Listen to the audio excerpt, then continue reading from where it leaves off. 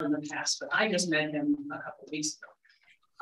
You talk about the moon? Yes. That's his thing, is the moon, yeah. Yeah, he did a talk at a star party, a weekend star party over that, with Dawn and 12 here. His talk was called Postcards from the Moon, so it's something to be 12 and 12, 24. And Dawn actually heard the talk. I didn't, I don't know what I was. It's a lovely new talk. It does focus more on sort of the deeper dive into his 365 days on the moon. Nice. Good stuff. Oh, Joyce, I'm right. It's 12. And of course, next month will be Tom Wilson. I don't know. On Zoom. 12 on Zoom. His name written, but anyway. 12 on Zoom. That's how many you got here. The gentleman from SETI in California, he's going to be speaking to us also from Zoom. So hopefully we'll have some more people.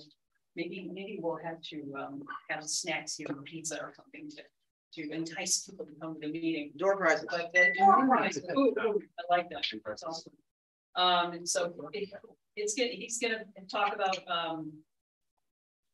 you know, what just basically generally, I don't have a title yet for his talk, but it's going to be about what the SETI work, and also he is working part-time over Unistellar and you know, the new telescope, so that should be pretty interesting. And then we have plans for our holiday party in December, and ideally at the clubhouse for the Gem and Mineral Society. And we haven't, I sent an email out to their official address and haven't seen anything back. And then Greg's gonna follow up to this meeting. Yeah, I'll probably show up there next board meeting. Oh, nice. Okay, perfect. So that is it. And we had a couple of things, guys. Thank you, Jane. I'm gonna put up the treasurer's report that was in the newsletter that just came out. It's Sean's saying he's titling it August because I think he must be out of town. I haven't heard from him. And so he's saying August because these were all expenses in the month of August. And you can see there's nothing unusual. We have money, we have expenses, and if there are any questions, I'll try to answer them. We're in the black, right? I'm sorry? We're in the black. We are in the black, yes, yes. At least not as much in the black as we used to be, which is why we're doing a survey, which I'll get to in a minute. So we're trending higher, we're trending more black or more towards red. Over the last few years, our balance has been going down.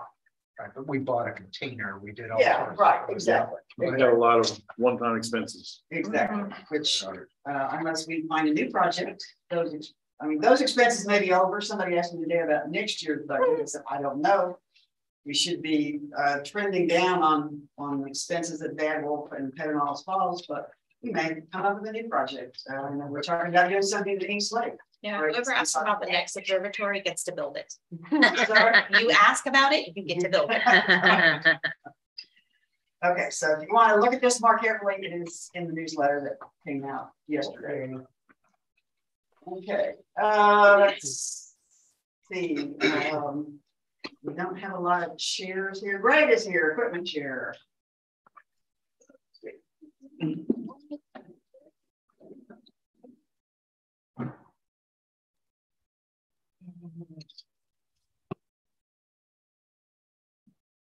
Okay, let's see.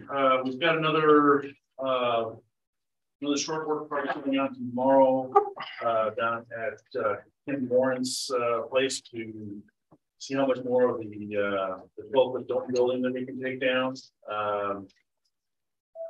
Let's see. We picked up. One was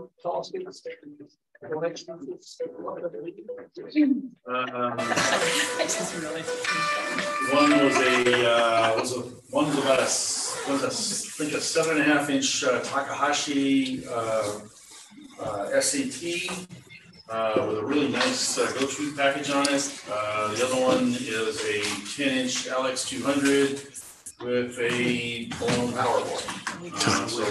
But I've talked to Domingo, and we actually have an extra power board, so we should be able to hopefully get that one fixed and get it operational as well. That's about it for equipment for this month, I think. Okay, any questions for Greg? Okay. Communications, Terry.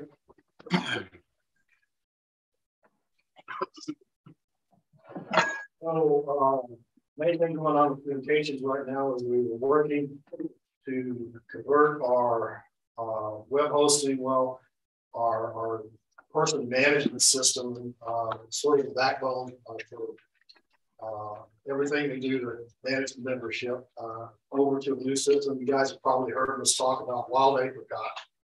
It's costing us $2,500 a year. We're going to move it to a better product called Little Green Light, which would be about $45 a month. So maybe $500 or something a year. So as I said, it's a work in progress. I'm hoping to get a prototype mocked up by probably mid-October. And we'll get some folks to look at that. We want to make sure that it does everything we need to do in terms of managing members. So we have, family memberships, different membership levels. We're talking about doing some other things membership wise. We need to make sure that all works. But if we can get it checked out in the October, November timeframe, we can convert over in December when our wallet comes out. And that's the main thing going on with communications. Any questions? If you need a beta tester, I like trying to break software. You got it. You asked for it. Okay, Chris Bernhardt, Member Services, is not here because he's in Disneyland, Disney World, one or the other. Lucky. I'm sorry, what? I said lucky. Yeah, his family is one of the Disney places. So I'll report what I know, which is I believe that there's a member star party at Bad Wolf 2 weeks from tomorrow. Does anybody think? I think that's right. You'll be getting an email. Roughly what the moon would say. I'm sorry. It's roughly what the moon would say. Yeah, right. There's a full moon tomorrow night, so I think that's right. 2 weeks tomorrow, and I think it is back at Bad Wolf. There's some plan for having all those falls later in the year, but I think this month it's Bad Wolf. And then that's pretty much all I know as far as member services. Question. Yeah, We have a Austin Star party out at St. Stephen's. we will not have one this fall. The school is not allowing us to come. They're still have some COVID protocols, and they have said that we cannot come this fall. So hopefully by next year. And then Ed LaBelle, who I don't think is on Zoom. He usually has a Psalm 19 activity on the second Friday of the month for this month and next month. And I think he said he was going to be, because the moon is going to be, the face of the moon is going to be changing. He'll be able to start coming to meetings in November, I believe he said. Anyway, I know that a week from tomorrow is a public star party at Pedernales Falls. And then around the 20, there's something on the 29th at Twin Oaks Library. There's a couple of things on October the 1st. There's a star party at East Lake.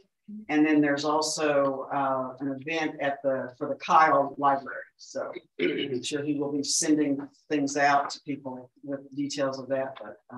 But that's what I know at this point. Dawn? There's also 2 other events that he's actually going to be helping me out with. So in lieu of an astronomy or also under the stars on 22nd, for any of you interested, there is a star party that is a partnership between Stone Ledge Winery and the Lampasas County Friends of the Night Sky. That's going to be out in Lomita on the same day on the 22nd. And that is at the very least a delicious, if not 2 delicious glasses of wine. Phenomenal winery, but a large gathering. Figured out that's what's more important to me than the stars. I mean, I am looking right at you, but yes. So I'll have that information going out. And also as an advance, we have been invited, an invitation has been extended to this club and several others. The Centennial for Texas Parks and Wildlife is next year. Oh, cool. And we've been invited to participate in a Centennial event at Devil's River State Natural Area, which several of us went to last year. So if you want to mark it on your How far calendar, out is that? that's about a 4.5 hour drive. I have it on. And what date? That's so the first date is set for March 18th with a backup weather date of April 15th. We will be looking for no more than 10 astronomers because they're, if you want to come and don't mind camping, that's one thing, but the first 10 astronomers at RSVP get preferential treatment, stay in the bunkhouse, which is air conditioned. It gets cold out there. And also has a heater too. Yeah, this is March, so it's a bit chilly out there. Can I sign up now? I know. I think just kind of already. Yeah, me and Don have been talking. Nice. But yeah, so we'll have more information about that. I do know that Pedernales Falls is participating in the Centennial also, and they have, when we were setting the schedule for 2023, there was a specific date that Stephen Garman wanted for their centennial celebration, and we did work the calendar around. So this we can do that there. I think it's April. Doesn't conflict with I don't think it does. saying. So yeah. So we'll be hearing more about that, obviously. Yeah, and I think. Do you know? You probably don't, but there I saw something somewhere. No, I did see. It was on the Hill Country in the newsletter. I think about Lost Creek on the October. Yes, that is on the 15th. Yes, so we're going to be doing a star party at Boulder Creek at the Boulder Creek Trailhead in the Lost Creek neighborhood, which is off of 360, and that's part of the Country Night Sky Month that I'll talk about momentarily. Awesome. Okay. I know that Lost Creek has been talking to, I remember getting emails from them and it never worked out. And then we had the pandemic. So I'm glad they're finally going to get to Lost Creek. Not part of that, which is okay. Members at large. We've got a couple members at large or one. Yes. Yeah. You have anything? Yeah. Actually does. You'll talk a little more about fundraising later. But on that topic, today I just kind of got thinking about through my company, looking through our corporate giving page to see if they did, matching donations. And they had a database of charities. So I searched for astronomy. There were actually a couple of astronomy clubs in Texas that popped up. Ours was not one. So there's a way to submit an organization. So I do need to get our tax number. Okay. I want to submit the organization, try to get into the database, and then see if I can, if I do donations, do a company match, and then reach out to coworkers and stuff. I talk to people who work all the time about telescopes, and I mentioned I'm in the club, and people are interested in it. So reach out to people, and we can get some company matching. I think that'd be one way to help bring in some donations. And encourage anybody, if you're currently employed and your company does any kind of matching, look into whether or not they do matching for our organization. We are a 501c3, right? So, yes. Right. Yeah. And my husband Jim's company, A&D, will provide money too for volunteer work. Or if company does it in my role, want to figure it out, so you can see it. Yeah. Yeah. If anybody else here works at AMD, or if you have friends who do, AMD will pay you, or will pay the club $25 an hour for your volunteer time. So not really matching, but still giving money. So yeah. Nice. Yeah. Yay. Cool. Yeah, it's something they used to do. Back when I first joined, and they had financial problems, which they don't have anymore. So they're back to doing it.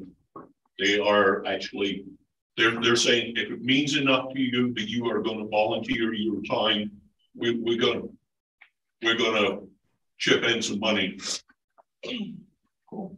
Okay, so we probably need to start publicizing to our members about different programs like this for people to check into their employers and see if there might be anything that would help us out. Are we still set up with the Amazon Smile? As a matter of fact, I was just going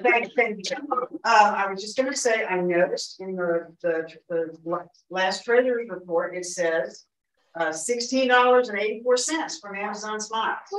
So Not a lot, but Yeah. every bit helps. Well, we should definitely put that in the city, every issue of the City Times. Yeah, yeah. Big headline, right? Right, I mean, put it as your homepage on Amazon every time you buy something. We should reach out to the club and be like, okay, who can show what they've purchased has gone towards Amazon Smile so we can start buying them. It's a one-click thing that automatically enables Smile for people. So send this out to everybody and say, hey, click on this. Yeah. Enables it. That's the way to donate it or buy them. So if you have a delivery a day, then Yeah. Yeah, mine shows me I've had, and I don't know what period of time, 38 donations. Because I don't buy a whole lot from Amazon. It goes That, to that, you know, I just know they're really good. $16.84 might be all me. I'm not sure. he doesn't go. Maybe we ought to have a competition to see which member can bring in the most smile money. What? We gotta learn what products are accepted. Because Yeah, if it were all products, my household alone would have funded the entire club through the pandemic. Andrew, you're gonna ask. I say I do subscriptions to multiple things, and they give you a discount already on subscription. So does apply with Smile, you think, or rules describe? I think it usually comes up when you purchase. Yeah, It tells you whether Yeah. it tells you if it qualifies or not. It'll say that this qualifies. Yeah. That's fine. Anyway, some more publicity on that. They need to do, Terry, I was just thinking maybe with Little Green Light, with the member management, like if there's a, like have a constant contact and those things to send out, like if we can put in all of those those kind of activities, it will marketing help. emails, It'll help track, and facilitate it. Yeah, Little Green Light will definitely help in that area. Great idea. I know some orgs do like engraved paving stones and things like that. Have we considered looking at that? Nathan, you want to say anything about the newsletter? We love you. I got it done on time. Good stuff. I don't know if you saw it or not, if you're on Signal or not, but not too long after it came out, AS, and I think that's a car, Sima said, well, there's some nice images of this month's newsletter. Yeah. Right. Okay, I think Jake, you're online. Do you have anything to say? I guess we did set up a Discord server last week. If anybody wants He's to. actually talking. You're muted, Jake. No, he's not muted. No, you guys are on. your speakers turned down. Switch the input on the. Yeah, it's our. Yes, that's right. We can do that. Yes. Okay. Sorry, Jake. Figured out now. Hello. Hi. There you go. Mute our mic though.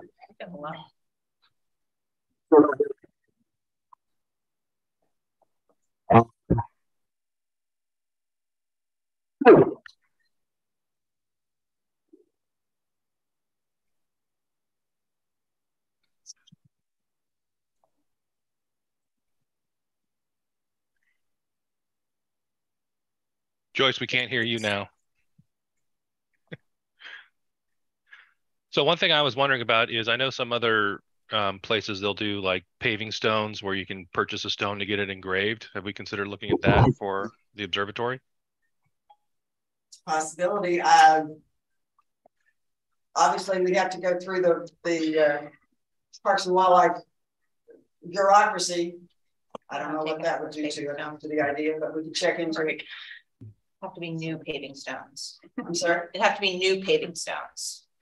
We're not taking out the ones that are already there to carve them. Just engrave them on the spot. Okay, so I'm appreciating getting all these different ideas. So we have had questions about the possibility of selling merchandise at our star party in the state park, so we cannot do that. Yeah, I've been told that, but I never have really asked. I'm going to about the possibility of some donations at this. And give away things and get donations. Yeah. Well, yeah, there's that possibility. That's what Techmos used to do at AATS to get around. That was Right. this item is Free available t-shirt with for a donation. donation, suggested donation. Yeah. So anyway, look into that. Keep out the parents calls and talk to the team. Okay, Jess, do you have anything from IDA? I just wrote up a blurb about the latest advocates meeting. It was pretty interesting. It was about light pollution and social justice and how it affects urban neighborhoods. So it's in the newsletter if anybody's interested. Okay. And then Dawn, I know you have a. I do. Come up here.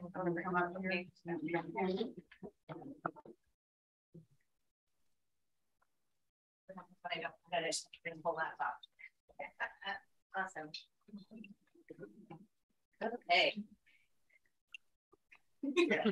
Okay, so announcement went out in the Sidereal Times, but for those of you who haven't read it yet, we are wrapping up the Globular Cluster Challenge. So for anyone that did take observations between July and the end of this month, the submission deadline is for the 31st of October. We also have 2 new AL observing programs, which came out of this year's Astronomical League conference. So one is called the Solar Neighborhood Observing Program. And the way they describe that is intended to introduce observers to the stars located near our sun. So not sure how near that is. Haven't taken a full look at the list, but it looks like it's depending on which level you want to go for. It's anywhere between 10 to 30 to 100 activities or observations. Wow. The second one that was introduced, which was something I was also not aware of, is the Bennett Observing Program. So apparently the Bennett list is the South Hemisphere equivalent of the Messier list, which I kind of thought we all had the same Messier list, but the objects on the Bennett list are 150. We know that there's only 109, 110, depending on which camp you live in, for Messiers. So that is definitely worth checking out. The AL is also looking for new observing program coordinators.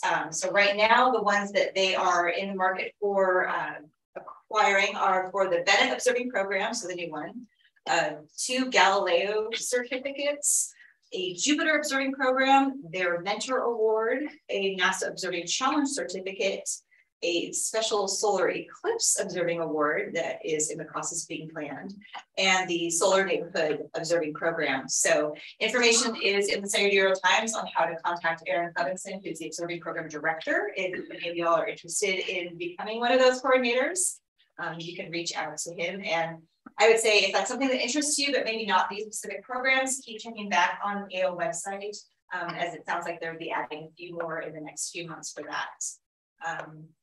Otherwise, sort of stealing from some of Jess's night sky thunder. As I mentioned before, October is Hill Country Night Sky Month. It is our 3rd one this year, and there's going to be a whole slew of activities and events starting on the 1st with International Observe the Moon Night. We are hoping to get the entire Hill Country to participate in a full, like Central Texas full moon owl at 8:30. On Sunday the night. So we're hoping to get a lot of interest drawn up in that. We've had a lot of communities in the past that hold full moon panels. We're going for like the big shebang and just getting everyone in Central Texas involved. But you can go to Hill Country Alliance's website, hillcountryalliance.org, to find the calendar of events. Also, we have a new calendar feature which allows you to enter events very easily and get them added to the calendar. And let's see what else. For anyone interested, they just released the information for the American Astronomical Society's Fall Eclipse Workshop, which is the 20th and 21st of October in Rochester, New York. So let me know if anyone's going, because I'm going to be attending. And I'll be reporting back on that to the club and to our Eclipse Roundtable committees on return. I think that's it. Any questions for Dawn?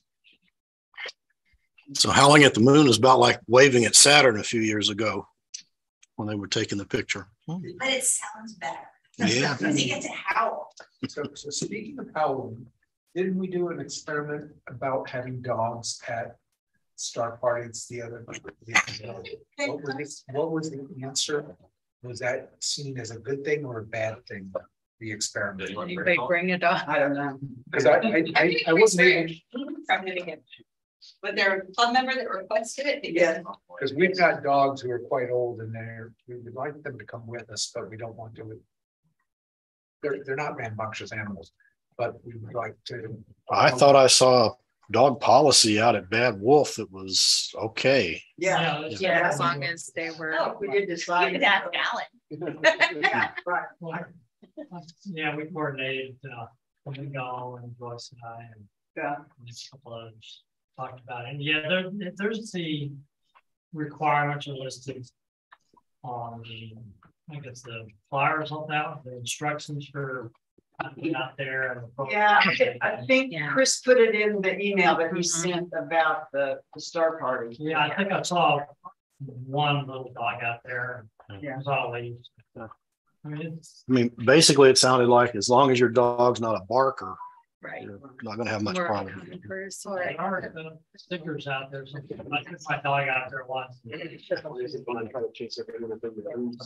Well, yeah, I don't want to offend anybody, or just, these older dogs are just, it's nicer to have them around. I think we decided that was exactly the kind of situation where it's gonna be fine. Yeah. So, and you know, somebody said their dog would mainly stay in the car. So, but he couldn't leave the dog for as long as he could be out there. So They lay a blanket next to your setup and they'll probably sleep there. Tripod. and I think another part of it was if you were walking around with the dog to kind of give the astronomers a heads up that you were coming with the dog. So There might be people that are allergic to dogs. yeah. Encourages everyone to keep their cases up and off the ground. That's true. And, you know, we always say no dogs except service animals at public star parties, but it's a little bit harder to control that than it is to control what members do. And we're always afraid that the leash is going to get caught up around the scopes. And actually, we did have a couple of dogs at a recent star party, and they were barking at each other, and so that's the kind of thing I'm trying to avoid. But, Yeah, you get a lot of Or bite a child or something. Right. Don't want that. Well, and there's some kind, you know, kids are afraid of dogs. Or they could bite them, the kids can Yeah. go jumping at the dog. And there's always the pink problem. So, Yeah. but thinking about these and dealing with those issues, we decided it's okay. Just be responsible. Yeah, exactly. Well, I brought her to a work party out in Bad Wolf, and our dog just stayed in the car. Yeah. That's right. She was Mhm. very happy to stay in the car while I was working. If it's successful, we could maybe start selling, you know, either glow in the dark or red light collars. Oh, yeah. leashes. I'd like that. There are opportunities. Yeah. Okay, that's it for reports. The next thing we have old business, which is to approve the budget, which we did not do last month since we did not have a quorum. Counting the people on Zoom, which the EC has decided we should. We have a quorum tonight. So let's do the budget. I'm not going to go through every item. I make a motion. That's the budget. Is there room to put this on? Hey, can y'all hear me now? Yes. Hi, Jake. We got Jake. Hello, everyone. Hi, Jake. Hello, Jay.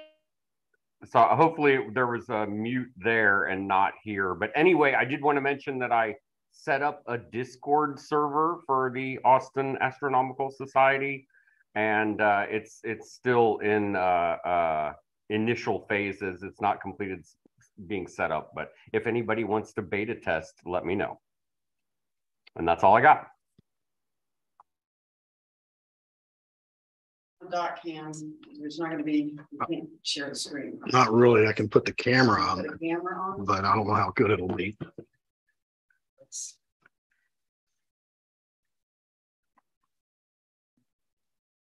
All right. Well, this is published in the newsletter. I'm not going to go through it line by line. Let me just say revenues mostly from, well, entirely in this budget from club dues, and then a little bit of interest income, expenses, Bad Wolf, Pedernales Falls, storage, which we're attempting to minimize, website expense. We're talking about making that smaller.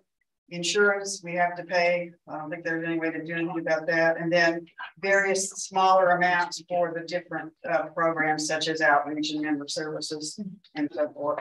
Zoom, paying for Zoom. Andrew? We've got a line item of astronomy on tap, which we've milled out. I mean, they have disappeared. They're trying to make a comeback. It's probably going to be a little while though. Right. Especially Yeah, since we we left lost. at the end, but yeah, there's no. They lost the North Door with the pandemic, so they're trying to find a new leadership and trying to find a new bed. We got that drinking thing going on, so I'm really there. Yeah. Well, it's got to be family friendly too. So. Yeah, one thing- Nerd Night actually did move to a space up in North Austin, but it's probably too small for they were also astronomy on tap. One thing I will point out, if anybody has happened to notice it, Sean realized that the total, the Zoom expense had not been added in. So the total on this budget is different from the total in the budget that was in the August newsletter, but these are correct numbers. So is there any objection to approving this budget? Motion to approve. Okay. All right. Second. Any more discussion? All right. All in favor? Aye. Aye. All right. We got it. Thank you. I will point out that next to it, Nick did a good job of putting these two things right next to each other, is information about the fundraising survey that went out yesterday. And I heard today from Anthony, who's been working on it, a member at large, that we've already had 50 responses. So that's really encouraging. But if you didn't get the email, or if you want to just go to the newsletter and find the link, if you haven't already filled out the survey, you can do that. And we will appreciate any thoughts and ideas that people have about money. Okay. Is there any new business, Dawn? I forgot one more thing. Okay. It is in the Sidereal Times. However, we're working on getting the Travis County Friends of the Night Sky band back together. So if anyone's interested, we're having an information session at the North REI Community Room on the 17th. I think so. Yes, 17th from 2 to 3. So please come join us. It's part of a currently group of 14 other night sky groups across, I think we're at 11 counties right now. And, we started in 2020, but the pandemic kind of beat us down a bit. So now we're coming back and getting out there and fighting the good fight against light pollution. Thanks. Yeah. Is there anything else? Any new business? When is that? That is the 7th, Saturday, the 7th. Yeah, Saturday. The same day as our Pedernales Fall Star Party, but we're during the day. Yours in the day. So you can just stop there on the way out. Yes, it is a week from tomorrow. I'd like to point out that my column in today's newsletter was all about the eclipse and what we are doing. We're working to find places where our members can be for the solar eclipse in April of 2024. So if you want to read about where we are on that, go to the newsletter. All right. Anything else? All right, Jamie, would you introduce our speaker?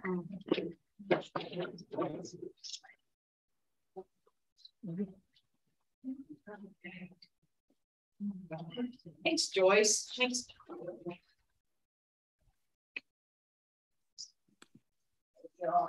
Okay, and Amy again. So I'm really excited about this. I reached out to Dr. Turyshev, and help me if I'm pronouncing that incorrectly, sir.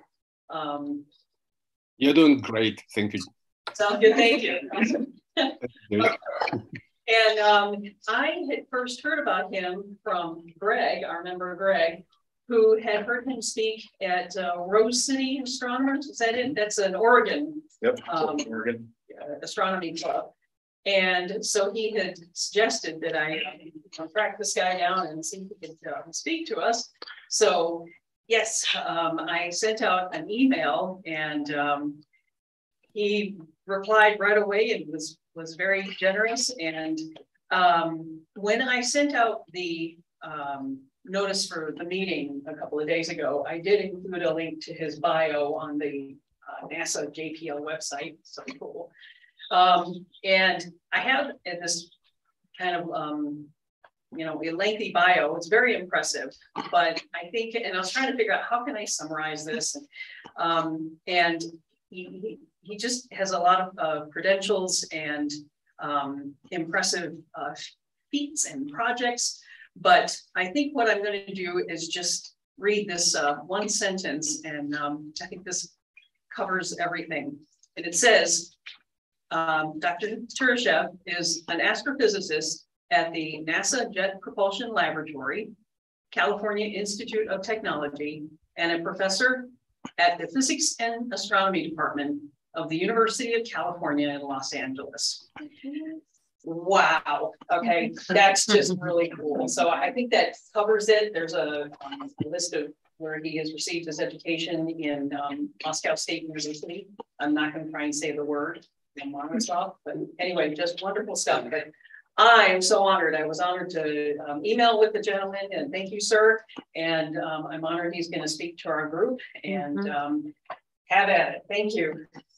Excellent, Joyce. Thank you very much for the introduction. And dear colleagues, it's my honor to be here at your meeting. And I think now I realize what I was missing all my life. It's being part of a community like yours. You certainly have picked the best places in the solar system for wonderful parties you're about to have.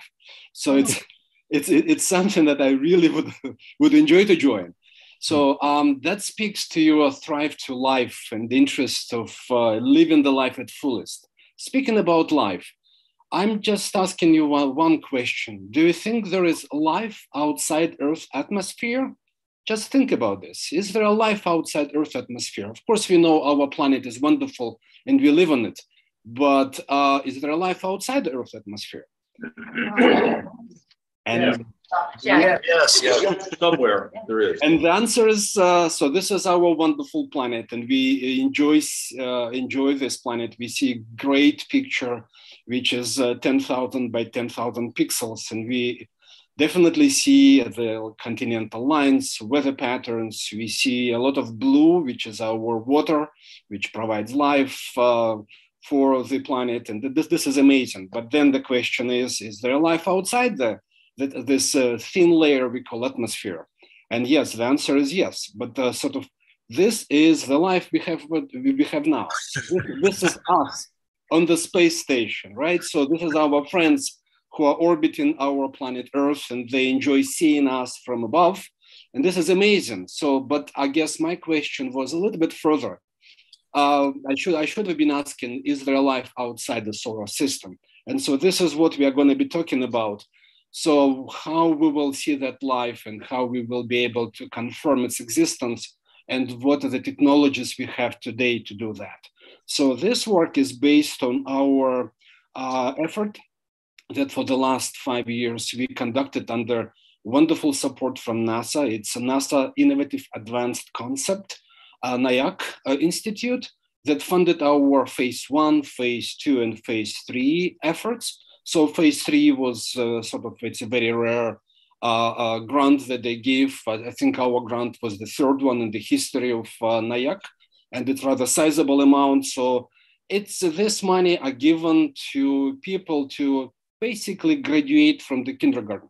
In a sense, you come into NIAC with your wonderful idea, and they give you support for the first 2 phases, and you demonstrate that you have a feasible way out. You can actually go into real life and start building the project. Phase 3 is given for you to do just that.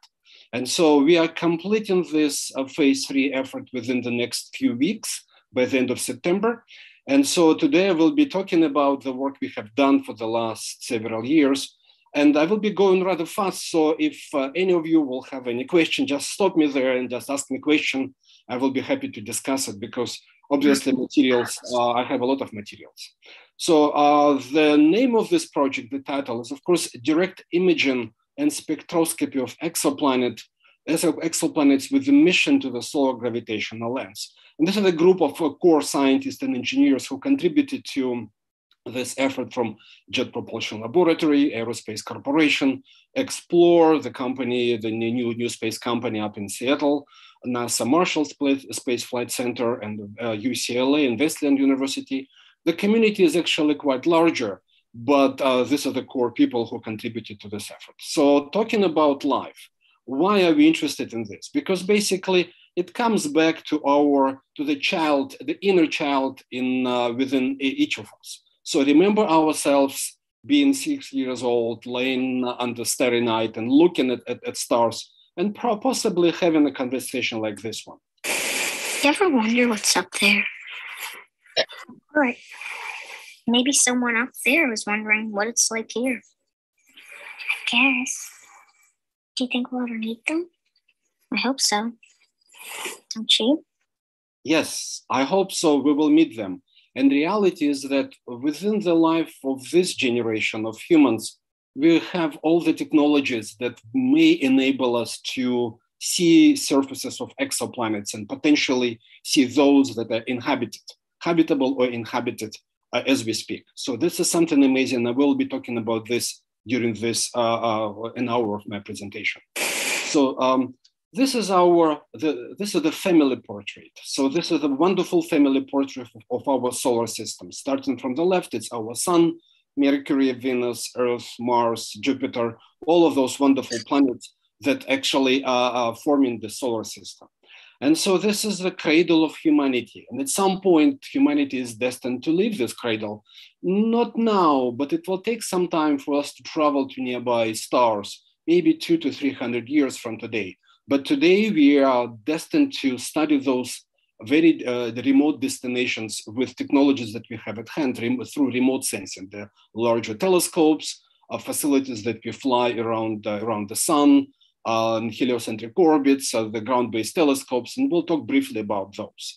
So reality is that this is our solar system, and we traveled through every possible destination in the solar system. We visited Mercury, Venus, Earth, Mars. We traveled to Mars quite regularly lately. We visited there with many rovers. And so the most impressive, of course, is the Curiosity, which is now working on the surface of this planet. And of course, that wonderful helicopter that is out there, Ingenuity, that is making the first flight of a rotorcraft on the planet in the solar system outside Earth. So, but we are looking for life, and so we think that life may exist in those destinations outside Earth. Of course, we're looking for intelligent life, and at times we are questioning whether or not the life on this planet is intelligent. So, what do we ask for? We're asking for maybe something organic. We don't expect to see those little green people, green people on the surface of Mars, but we do expect to find some bacterial life. And so hopefully there will be microbial or bacterial life we are destined to discover with the new generation of rovers and vehicles that will be deployed on the surface of Mars. But what I'm looking at is really those icy worlds, those satellites of Jupiter and Saturn, especially Europa that orbits Jupiter with a thick layer of ice. And there is a lot of, there is a very significant ocean and warm ocean. So potentially if we land there, we can drill drill the hole and deploy a little submersible in that ocean. We can study that ocean and potentially see volcanoes on the surface of Europa. And so that would be wonderful. Another favorite destination of mine is Enceladus, which is a satellite of Saturn, because the Enceladus has a lot of plumes going through the icy surface of Enceladus. And those plumes indicate not only its water, of course, but the water plumes, and Cassini spacecraft imaged and detected those water molecules on its in situ detector. And so, but we are looking for potentially finding organic life in the water, in the ocean of Enceladus. So these are the destinations in the solar system. But reality, we don't see those places where another civilization may exist. And we're interested in doing just that because it is wonderful to discover that in the solar system, to discover molecules and organics on different planets. And we have to do that. This is very exciting, confirming that life is not only in the solar, it's not on Earth, but life is ubiquitous. And this is what we're trying to prove. But what what do we think about other planets, other planets that orbit in other stars, exoplanets? I'll have to unmute just a second. Was there a question? Yes. Okay, please. Yes. We've been told that we've been able to get rocks from Mars. We've been able to collect them in Antarctica. So that leads me to believe that we've been able to send rocks from Earth to other planets also. Presumably, there have been microbes on those rocks as they've left the Earth. Have we been sending life to all these planets, to all these, Enceladus, to Europa, all these places? Are we just going to meet ourselves there when we go and send our probes? Wonderful question. We don't know. We definitely were sending through the millions of years of existence of our planet. We were sending rocks throughout the solar system and in space. Definitely, we found a lot of rocks in Antarctica that came from Mars. And obviously, not only in Antarctica, those rocks will be everywhere on the surface of Earth. It's just in Antarctica we were able to find them untouched.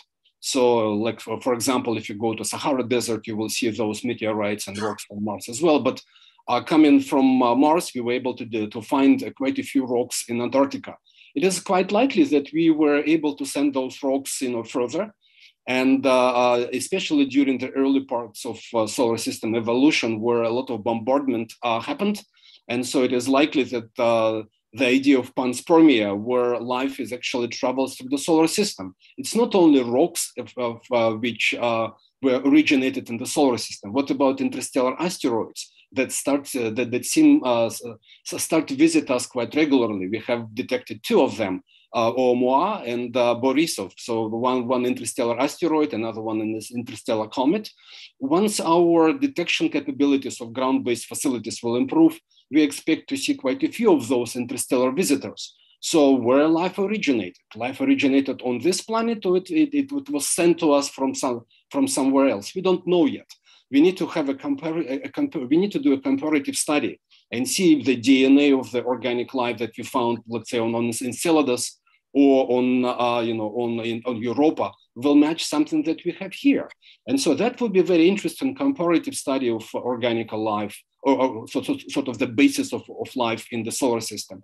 And then once we will be able to meet with interstellar asteroids and potentially find some traces of organics on the surfaces of those interstellar visitors, that will be another comparative study done to compare life here in the solar system with life formed elsewhere. So it's an exciting period of astrobiology that we live in. The technology is here to study those questions. And we would be doing that with the sampling of rocks from Mars, bringing them Mars sample return mission that is now being developed at NASA Jet Propulsion Laboratory in the collaboration with our European colleagues. And at some point in the next 6 years, we should be able to send that mission and get those rocks back, those rocks that Perseverance is now collecting. And so the Mars sample return mission will bring those rocks back, and we will analyze if we will be able to find those rocks directly on, we will be able to find organic life or organic molecules on or traces of those molecules on the rocks collected on Mars. And so that will be exciting. So this is exciting field. And I can talk about this for a long time, but let me get back to my presentation. So the planets are very plenty. They are pretty much everywhere in our galaxy. We know that by the current estimates that 50% of stars have planets. There are about 100 billions of stars in our galaxy alone. And so we expect that there will be trillions of planets in the solar system. Exoplanet census by today suggests that we were able to find and confirmed almost 5,000 exoplanets, doing multiple search missions. We have done this with the Kepler telescope, with the TESS spacecraft mission that is now working and doing something that we call transit spectroscopy and transit method to discover exoplanets. And so there are almost 9,000 exoplanets that are yet to be confirmed through multiple observations. And so of those planets found, we now understand that almost 3,800 of those planets found are formed in the planetary systems. So planets do not come by one, they come in families, and this is exciting. So it's our solar system is pretty much replicated everywhere in the galaxy, except we don't really know how the super Jupiters, the planets with the very heavy and large, with the heavy mass and large sort of radii would be formed in the orbit of Mercury. So this is very exciting. We don't know that planetary theory suggests that the gaseous giants should be formed on the outskirts of the planetary system, but yet we find a lot of those exoplanets in a very close proximity to their host stars. And out of those planets that I just mentioned, 188 planets terrestrial. That means that they have a solid surface. We expect them to have solid surface, and like similar to Mercury, Venus, and Earth and Mars. So they're in the inner parts of the planetary systems. And some of them are orbiting the host stars in the distance where water may exist in three states: liquid, the liquid, ice, and vapor. So that means that the thermal conditions on the surface of that exoplanet are amazing, so that life may exist. So this is somewhere we call the habitable zone. And so the habitable zone in the solar system is it's a little bit further away from Venus and all the way just touching Mars. And so we live in the habitable system. And so we are about to find those planets in the habitable system or in the habitable zone for orbiting other planets. So, but the challenge is they're sort of it's a census, exoplanetary census. Most of those exoplanets were discovered using something called transit method, where exoplanet transiting the disk of that host star, and the brightness of that host star varies periodically. And so when we detect that periodicity, we can actually study that object and confirm its existence through multiple observations. The radial velocities method, where we studied Doppler shift, how the spectra of the host star changes periodically, and that is happening under gravitational reflex motion. Because, for example, if there is a binary system, the host star and the large planet, so the binary system moves with respect to its common center of mass. So the spectra of the light that is emitted by the host star will be periodically changing to green, to red and then to blue part of the spectrum. So that allows us to study those presence of the exoplanets. The microlensing, quite a few planets were discovered, but it's not that it's gravitational microlensing. When light travels by the massive body, trajectory of light is altered. The light rays are bending. And so essentially that method is used to discover exoplanets. I will be talking about a variant of that method using with the Solar Gravitational Lens. And few planets were discovered with direct imaging, where we are dealing with the very large planets, such as super Jupiters, maybe 12 times the mass of Jupiter, being orbiting the host stars at very large distances. So James Webb was able to discover one of those exoplanets orbiting its host star using infrared spectroscopy. And so these are the tools we have today in our disposal. But we are looking for something that we would resemble our own planet, our own Earth. We're looking for terrestrial exoplanets, similar to with the mass and the size of our own planet, orbiting their host stars in the habitable zone. This is a list of nearby stars within 100 light years away from us. And those stars we confirmed that those stars have planets orbiting them. So reality is that, so we see that the planets are pretty much everywhere around most of the stars. We just need to find a very sensitive technology to detect them. And so the number of exoplanets will grow. And this is amazing because this opens up a very new area in astronomy. And so looking at the techniques and those spacecraft that are working now and are going to be, and those that will be working soon. For example, Kepler was a very effective workhorse to discover exoplanet using transit method.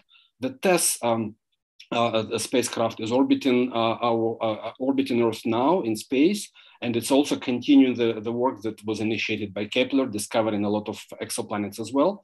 As we all know, James Webb was launched last year in December. Now it's becoming a premier facility to discover exoplanets and to conduct very unique astrophysical observations. We expect a lot of interesting discoveries from James Webb. And we are building something called a WFIRST mission that will have a very interesting instrument called coronagraph to block the light from the host star and potentially start seeing tiny exoplanets orbiting those host stars. So the WFIRST will be launched hopefully by 2026 and will be another interesting instrument to look forward to. So European colleagues have launched Gaia, and Gaia is an astrometric satellite. It was working since I think to 2004 in orbit around Earth. And essentially Gaia was able to build a major catalog with about 1 billion stars with the precision of 50 micro seconds. And this is an amazing catalog because now we have positions and proper motions of many stars. At some point, we expect to see Euclid mission launched by European Space Agency, maybe next year in the soon. So, but this is the current set of instruments that we have in space. Those missions that are able to look for exoplanets, not see them directly, but see them indirectly. I'd like to emphasize because none of those instruments are capable to see the surfaces of exoplanets because they don't have enough resolving power, but they have enough photometric capabilities to detect the presence of those exoplanets. The challenge there, if you want to see planets, small planets, similar to our Earth, it's of course the tyranny of diffraction limit. So this is the selfie that Cassini spacecraft took of us. Everybody who sits in this room and lives on this planet, this is all us. See this little tiny dot, this is planet Earth. So for that, for pictures to be taken this way, we need to have a significant light amplification. And for that, we need larger apertures of the telescopes. So the camera was used, Cassini imaging space system was used for this purpose. And it was an amazing camera, was able to capture Earth as a single dot, and this is as much as we actually can do with the planetary cameras. So the challenge is we need to have a light amplification. In addition, we need to have a resolution. So here you see a picture of, again, our own planet taken from the surface of Mars by Curiosity rover on January 31st, 2014. So we need not only light amplification, but also resolution. What not seen here, and is taken on the next slide, in this picture, essentially Earth and the Moon. So the Earth and the Moon system was imaged directly from the surface of Mars. So we see not only light amplification to see Earth, to see our planet as a single dot, but to be able to resolve the two celestial bodies from each other. That is angular resolution. This is what we need from the telescopes to be able to detect tiny planets orbiting their host stars. For example, just to give you a background, this is comparative.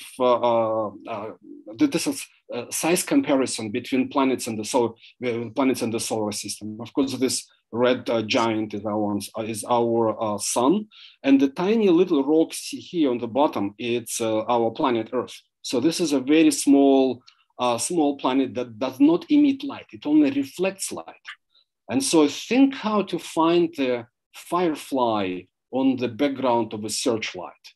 So it will be very challenging because the firefly is extremely tiny and emits a very faint signal. So, but the searchlight is bright. So we need to be able to find the tiny rock orbiting the host star at a very large distance. And so this is a challenging endeavor. This is why we need a significant light amplification and resolution.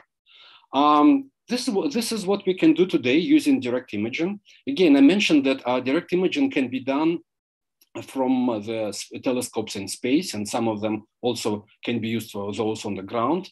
Direct imaging is an exciting technique because if all previous techniques are allowing us to see, to find exoplanets indirectly by looking at the reflex motion of their host stars, here we can actually start imaging those planets directly. And so usually it is done in the infrared band because it's much easier to detect them in infrared. In optical, it's quite hard. And those planets need to be far away from their host stars. So in this case, for example, you see in the middle slide, you see 4 planets orbiting HD 8799, 133 light years away from us. And so the scale of this distance is 20 astronomical units. This is the scale. And so this is essentially super Jupiters, and they're not resolved. You see the blob of light, they're not resolved. They're pretty much unresolved pictures of those giant exoplanets. And so you see different pictures here, 100 or 310 light years away. We also see this, small blobs of light which are not resolved. And again, using the technique Eridani 51 Eridani B, blocking the light from the host star, we see a blob of light, unresolved images of the exoplanet orbiting that star at 96 light years away from us. So these are the challenges. These are the techniques that we have today. We will see. Is there a question?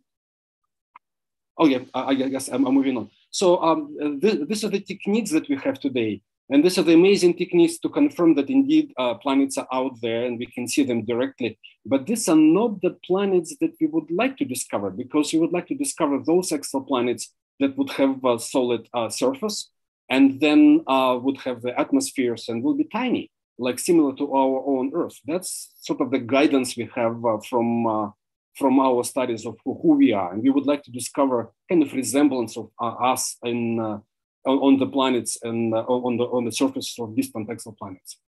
So this is the recent discovery made by a Webb Space Telescope. It was only released September 1st. See, it's a first ever direct image of the 12 Jupiter mass exoplanet orbiting its host star at 355 light years away. And you see, this is a not resolved image. It's wonderful. And we will see many of those pictures. These pictures are amazing. They're beautiful and they're done with a very high precision. And I'm very proud that JPL contributed a media camera, which is used to discover that exoplanet.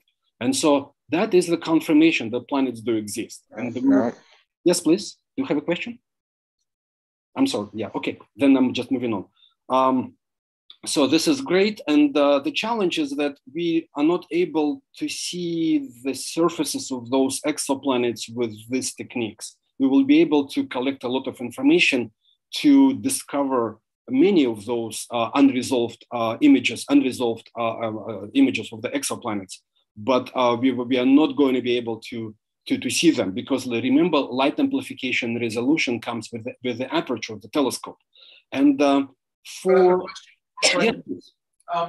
how small of a super Jupiter are we going to be able to see with Webb?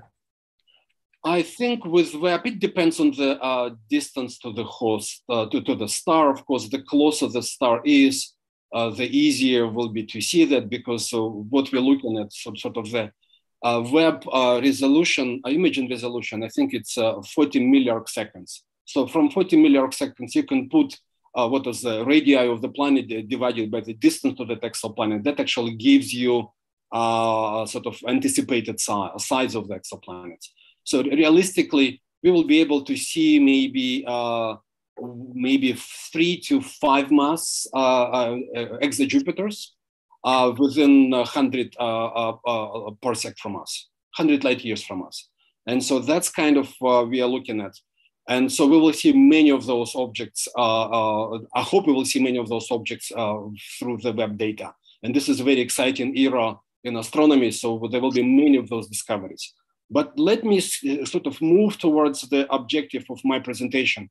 So if I take our own planet, Earth, and I move planet Earth at 100 light years away from us, so to see that object with just 1 pixel, diffraction limited telescope must have a diameter of 90 kilometers. I repeat, so it is 1 pixel to be able to see a diffraction limited image of that object, 13,000 kilometers diameter at 100 light years away, just single pixel. The diameter of that telescope must be 90 kilometers. Just for the reference, the boundary of space, the internationally accepted boundary of space, it's 100 kilometers. It's a von Karman line, right? So we're just about 10 kilometers shy from the size of the, von Karman line. So, and if you're familiar with Los Angeles, Jet Propulsion Laboratory is shown here. and the city of Dana Point is close halfway to San Diego. So this is the diameter of the telescope. I don't think it's going to be practical to think about building a telescope of that size. And remember, this is only just one pixel, right? And so we are not talking about a very distant exoplanet. It's still in our neighborhood, 100 light years away from us. But just think the tyranny of the diffraction limit. That's what actually it requires from us. It's if you want to have image like the one that's shown here, which I opened up my presentation, which is 10,000 by 10,000 pixels. If you want to see an image of that size, we need to multiply that 990 kilometers by 10,000. So that's the diameter of the telescope we must have to be able to see that image with such an amazing resolution. So that's kind of reality. So if we continue with the same evolutionary path by building ever larger telescopes, we are not going to be able to see the surfaces of exoplanets. And that's kind of the realization we came up with about 6 years ago when we start looking at something different. We call it the Solar Gravitational Lens telescope. But just to give you an impression what we can do today in terms of telescopes, on the right-hand side, you see pretty much the history of the telescope building, starting from the Hale telescope on Mount Palomar, 1948, it's 200 inch. Then we go through different other telescopes. And ultimately, what you have here circled in the red circle, it's a European extremely large telescope that is being built now in Chile, which is 39 meters in diameter. On the left, you see this is the ELT being built now in Chile, and hopefully it will. I don't think they will get the first light in 2022, but soon they will get their first light. And so that will be the largest telescope on the planet. And that will be followed by the 30-meter telescope that is now being built in Hawaii. And so these are the telescopes that we are able to fly today. I mean, to build today on the surface of on the ground. Going forward in space, you're all familiar with the capability of James Webb. James Webb has 6.5 meters in diameter. It's not even close to 90 kilometers that we need. We have studied multiple telescopes at NASA. I think before the decadal was released, recent decadal in astrophysics, we did the study of 16-meter telescope and 24 meters telescope that will use advanced technologies, segmented mirrors, and essentially that will be, I think decadal recommended something, a 6.5 meter telescope again, but in a different band. And so realistically, we are not getting even those larger telescopes within our lifetimes, essentially. So we would like to have a large telescope being built in space, and so that will be away from the disturbance from Earth's atmosphere. And so reality is that if you follow that sort of evolutionary path, those exoplanets will not be able to see them. That's the challenge. This is why we decided to look at something which is quite unique, quite exciting. It's gravitational microlensing. And here you see an image taken again by James Webb on the initial picture release on July the 12th of this year. You see those arcs in the center of this image. Those arcs are something we call Einstein arcs. It's a part of Einstein ring. Essentially, this is the work of gravity in the universe. Those arcs are due to gravitational lensing by the galaxies, distant galaxies. And so when James Webb looked at those starry field, those extended arcs are everywhere, because this is how gravitation changes the curvature of space-time. And when light travels through that curvature, it actually shown as an Einstein ring if the alignment between the source and the lens and us is perfect. If alignment is not perfect, for example, we are slightly misaligned. We will see arcs, or maybe we'll see Einstein crosses. And so essentially that's the gravitational microlensing. Looking at this phenomena, we realize that we need to look something closer to our home. And so this is the picture of our neighborhood. On the left, you see the solar system. On the right, you see the closest neighbor, Alpha Centauri system. And it's about 26,000 astronomical units, or it's about 4.3 light years away. And so the distances here conveniently presented in logarithmic scale. And so you see that pretty much everything, once you leave the solar system, it's a lot of empty space. And when people are talking, used to talk about travel into interstellar flights and going to nearby stars, usually we lack a practical approach here. In our effort, what we realize is that solar gravitational lens, which is right in the middle of that picture, which is at the distance, the focal region of the solar gravitational lens, it's actually at the distance of 547 astronomical units away from the sun. And so Voyager 1 spacecraft, we see Voyager 2 and Voyager 1 spacecraft. Voyager 1 presently travels at the distance of 156 astronomical units away. It was launched about more than 40 years ago with 1974. And essentially this is an technology of late 1960s. And it's still operational, still transmits data that gives confidence that yes, we can build spacecraft that can reach out those distant destinations. We just need to make sure that they will fly faster.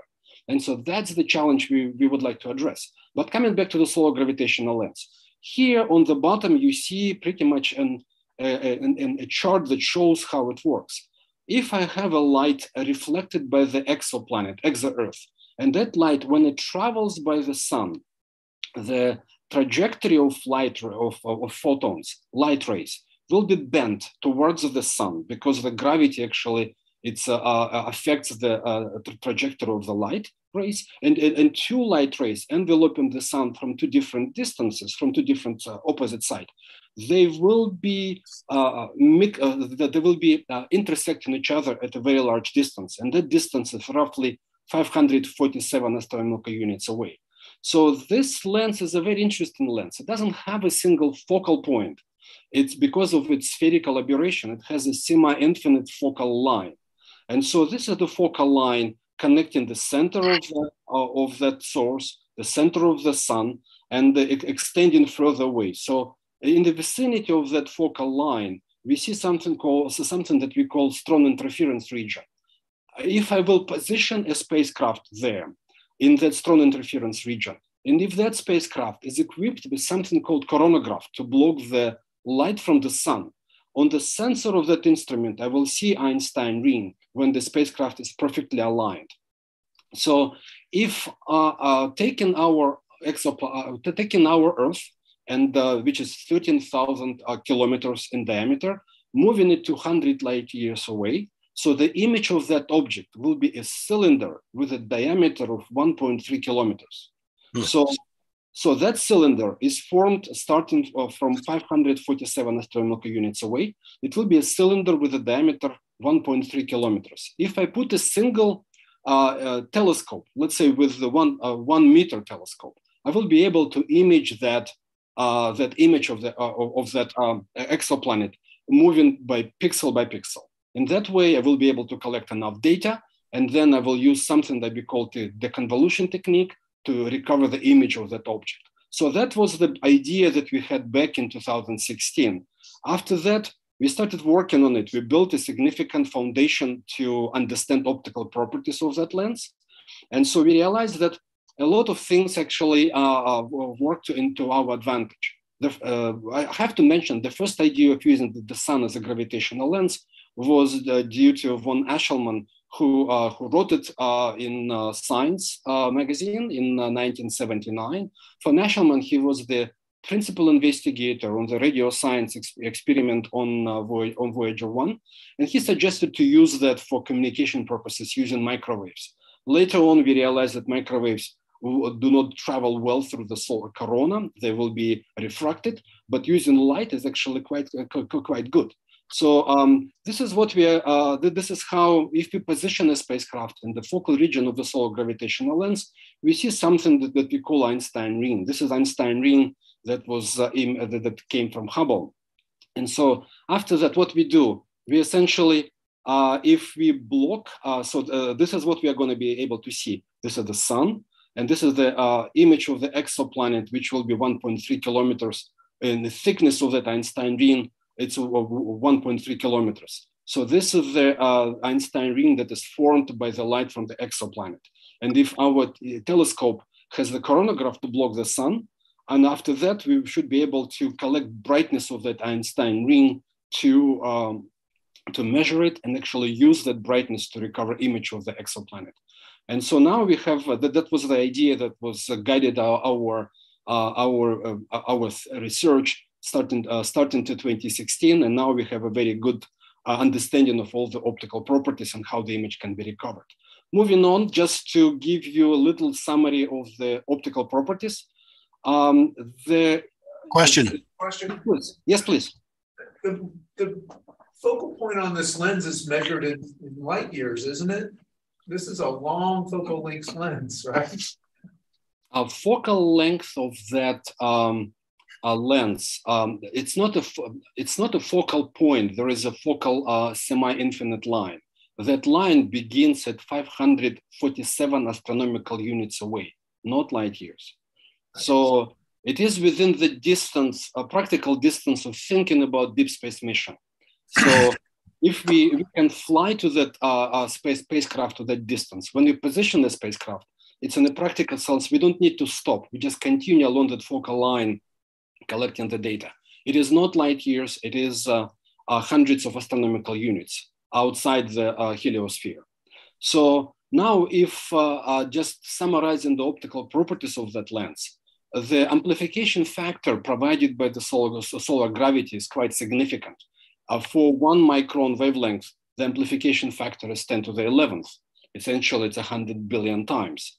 So in addition to that, the resolution of that object, lambda divided by the diameter, in this case, diameter of our telescope is essentially the solar diameter.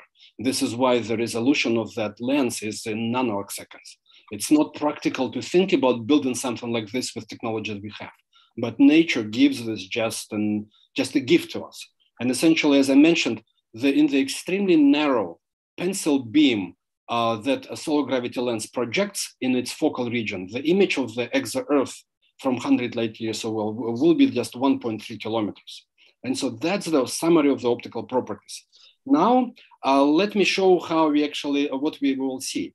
On the left, you see an image of our planet, black and white, 1,000 by 1,000 pixels. That's sort of a regional image. When I convolve that image with the point spread function of the solar gravitational lens, so essentially, I'm passing the light through that region around the sun.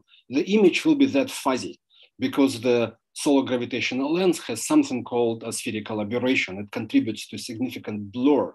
But still, even with this blur, you see some continental lines, you see some shades. In this image, you can potentially recover that basically just looking at it. It's already quite interesting. But we developed a technique that allows us to remove that blur. So again, from this is for comparison, this is the image of our Earth. And depending on the resolution you would like to get, we potentially can almost completely remove all that blur, ultimately receiving the image here. So that is that was initial indication that indeed the solar gravitational lens not only can be used for imaging, but also we are able to remove all the sort of unwanted blur in the image plane and actually recover the full image of the exoplanet. Before I go there, let me just give you an impression how imaging is done. And just stay with me for a minute. Imagine yourself sitting in a movie theater. And you sit in the middle of the theater. Behind you, there is a projector. And that projector projects a light beam on the screen that is in front of you. So that screen reflects light, and in your eyes, you get the full picture of that image that is being projected on the screen, right? And so because it's done in such a way so that with our two eyes, we get the depth and we're actually able to process that image. And so that's the typical sort of scene from the movie theater. Now, remove that screen. You still have projector, but there is nothing against which the light will reflect. There is nothing where light will reflect from. So light beam will still continue in space. It will not stop, it will not reflect.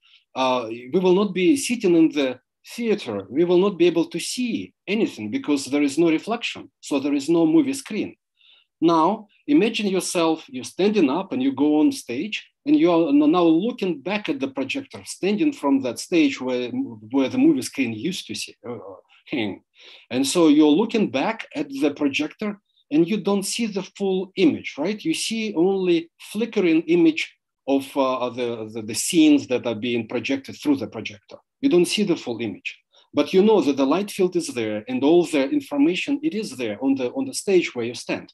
To do that, you need to move yourself from basically pixel to pixel, assemble all those brightness that is, collect the brightness information that the projector projects at that particular moment, and then use that brightness to recover that image that you wanted to recover. That's exactly what is happening here, because so this is the image on the right-hand side, which is projected by the Solar Gravitational Lens on the image plane.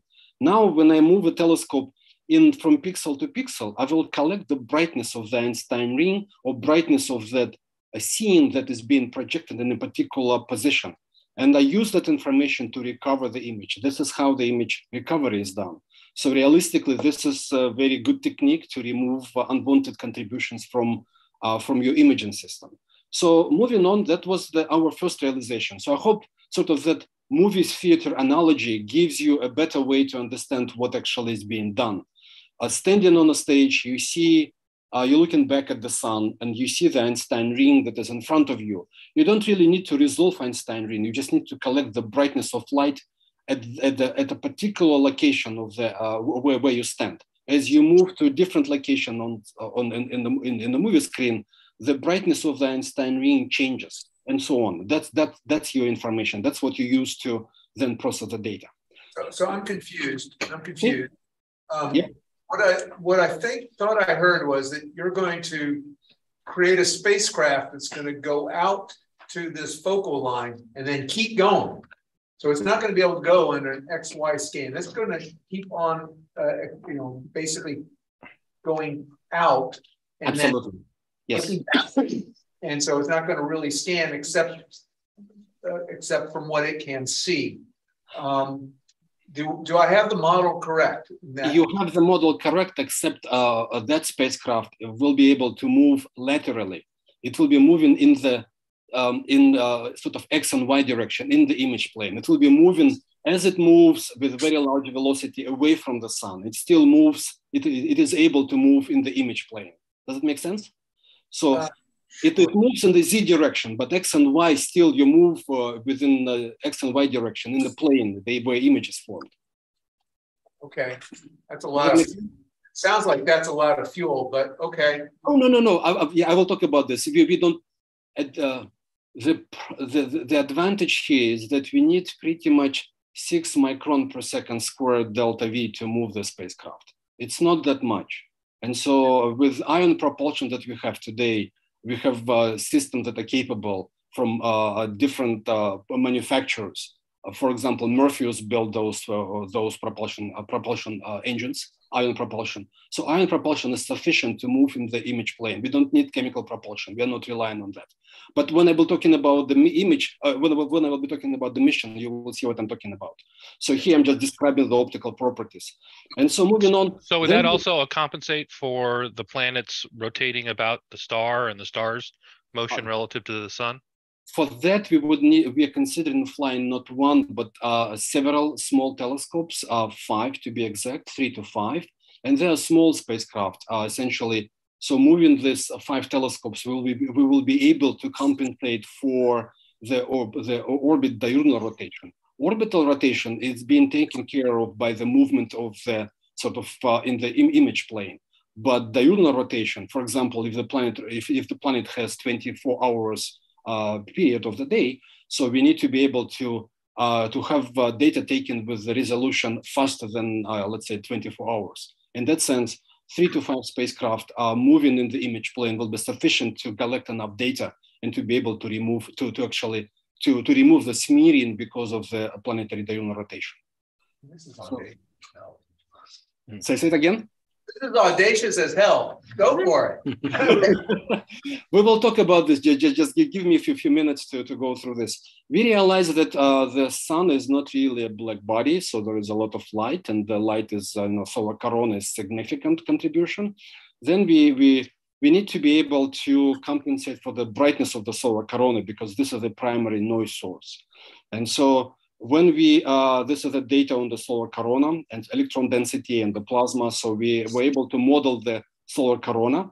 And so when we at the 600 astronomical units away, our Einstein ring comes rather close to the sun. So this is where, if we exactly at 547 astronomical units away, our Einstein ring is formed at the distance where the ring is touching the sun. This is very bad because the brightness of the sun is quite high. We need to put coronagraph to be away from the solar surface.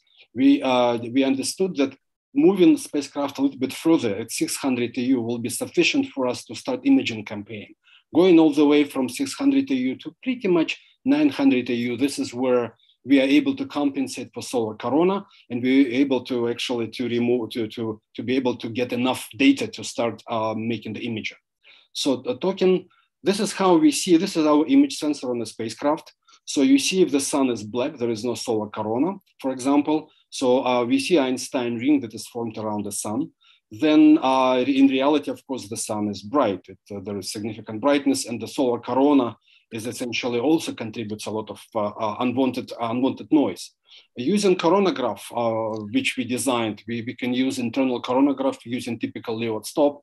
And so with the internal coronagraph, we can block the sun, but we still need to deal with the solar corona because our Einstein ring comes shining through the solar corona. So we don't want to constrain ourselves so that we will receive as much light as possible. So we need to deal with the solar corona. So our resolution element of the telescope, given by the diameter of the telescope and the sort of wavelength, essentially it forms a sort of a ring around, a sort of an annulus around the Einstein ring. This is the annulus where we collect a lot of unwanted signal from solar corona. And so our Einstein ring light comes on top of that solar corona light. That's what we need to deal with. And so realistically with our design, we were able to design a coronagraph. We don't need a significant contrast ratio such as exoplanetary coronagraph and 10 to the minus 10, 10 to the minus 7, 10 to the minus 8 is sufficient for that purpose. And so we were able to demonstrate that, yes, we will be able to remove solar corona, not only the sun, but also solar corona at significant level. And we will be able to get enough light to start building the images on the background of solar corona. What is interesting is that the spectroscopic capabilities are quite impressive. Here, the signal to noise ratio for the optical band, we get about signal to noise ratio of 6 with 1 meter telescope with 300 seconds integration.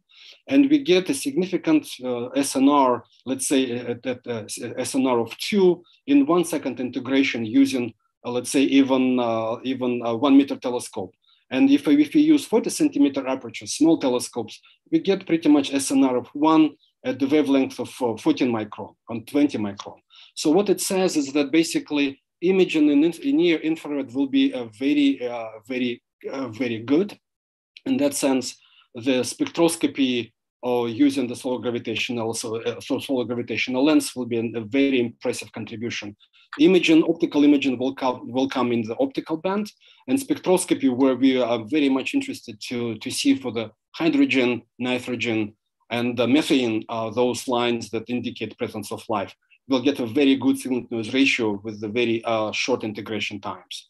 And as we know, James Webb detected broadband spectroscopy, looking at the presence of water in the WASP, the planet that was observed by James Webb. It was the first detection of water molecules in the atmosphere of distant exoplanet. But this is broadband spectroscopy using the transit spectroscopy for the whole exoplanet. We are talking about resolved spectroscopy per pixel.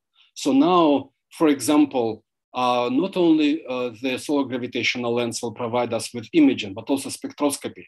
If we know that there is a significant methane emission It may be a farm or maybe sort of a swamp where methane is emitted, but we can correlate that information now with imaging.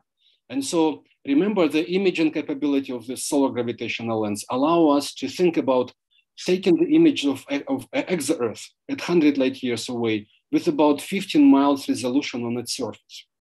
So the image of Los Angeles, for example, can be made with about 40 pixels. And so that means that we can look at the continental lines, weather patterns, topography, ice caps, in using combination of data, imaging and result spectroscopy.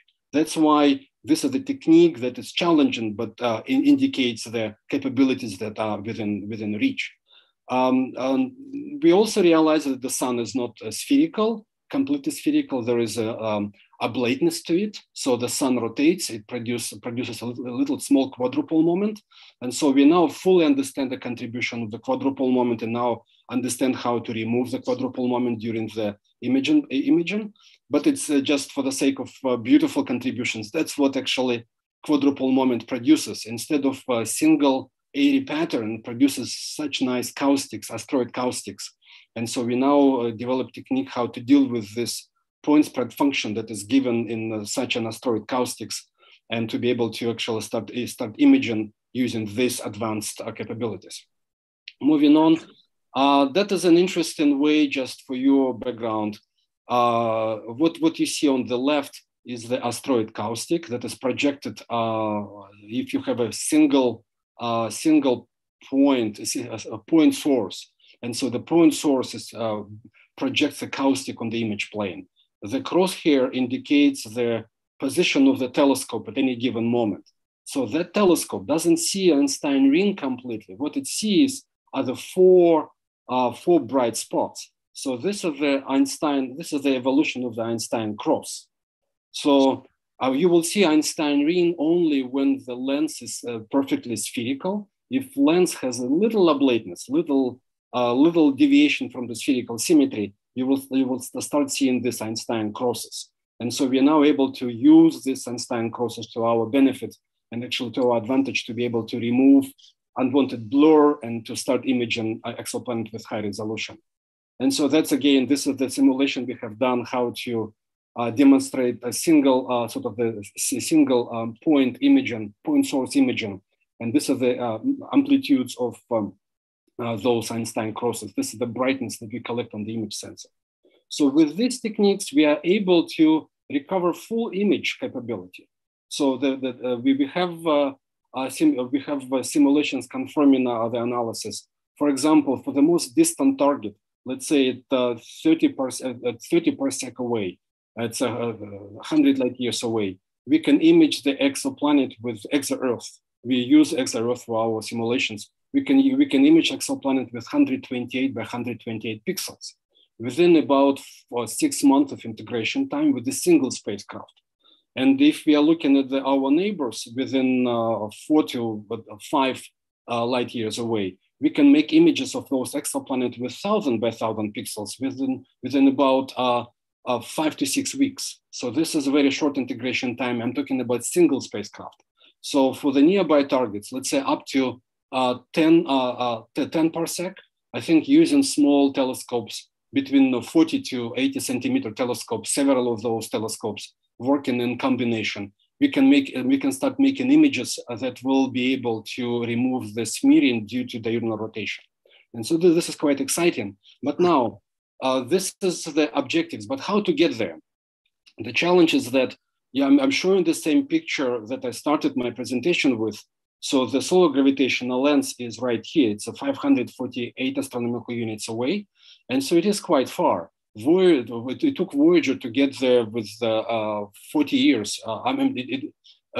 Voyager flies to 155 astronomical units away. It took it to get there about 40 years, 42 years to be exact. So to get into this region where we would like to operate, we need to go fast. We need to fly fast.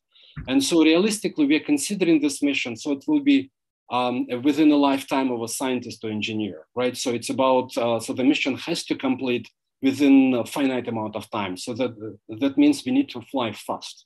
And flying fast implies the velocity of roughly 20 astronomical units away. And just remember, Voyager is demonstrated record, a speed record. It's a 3.1 astronomical units per year. So we need to be able to reach velocities of roughly 20 astronomical units or higher. So solar radiation pressure.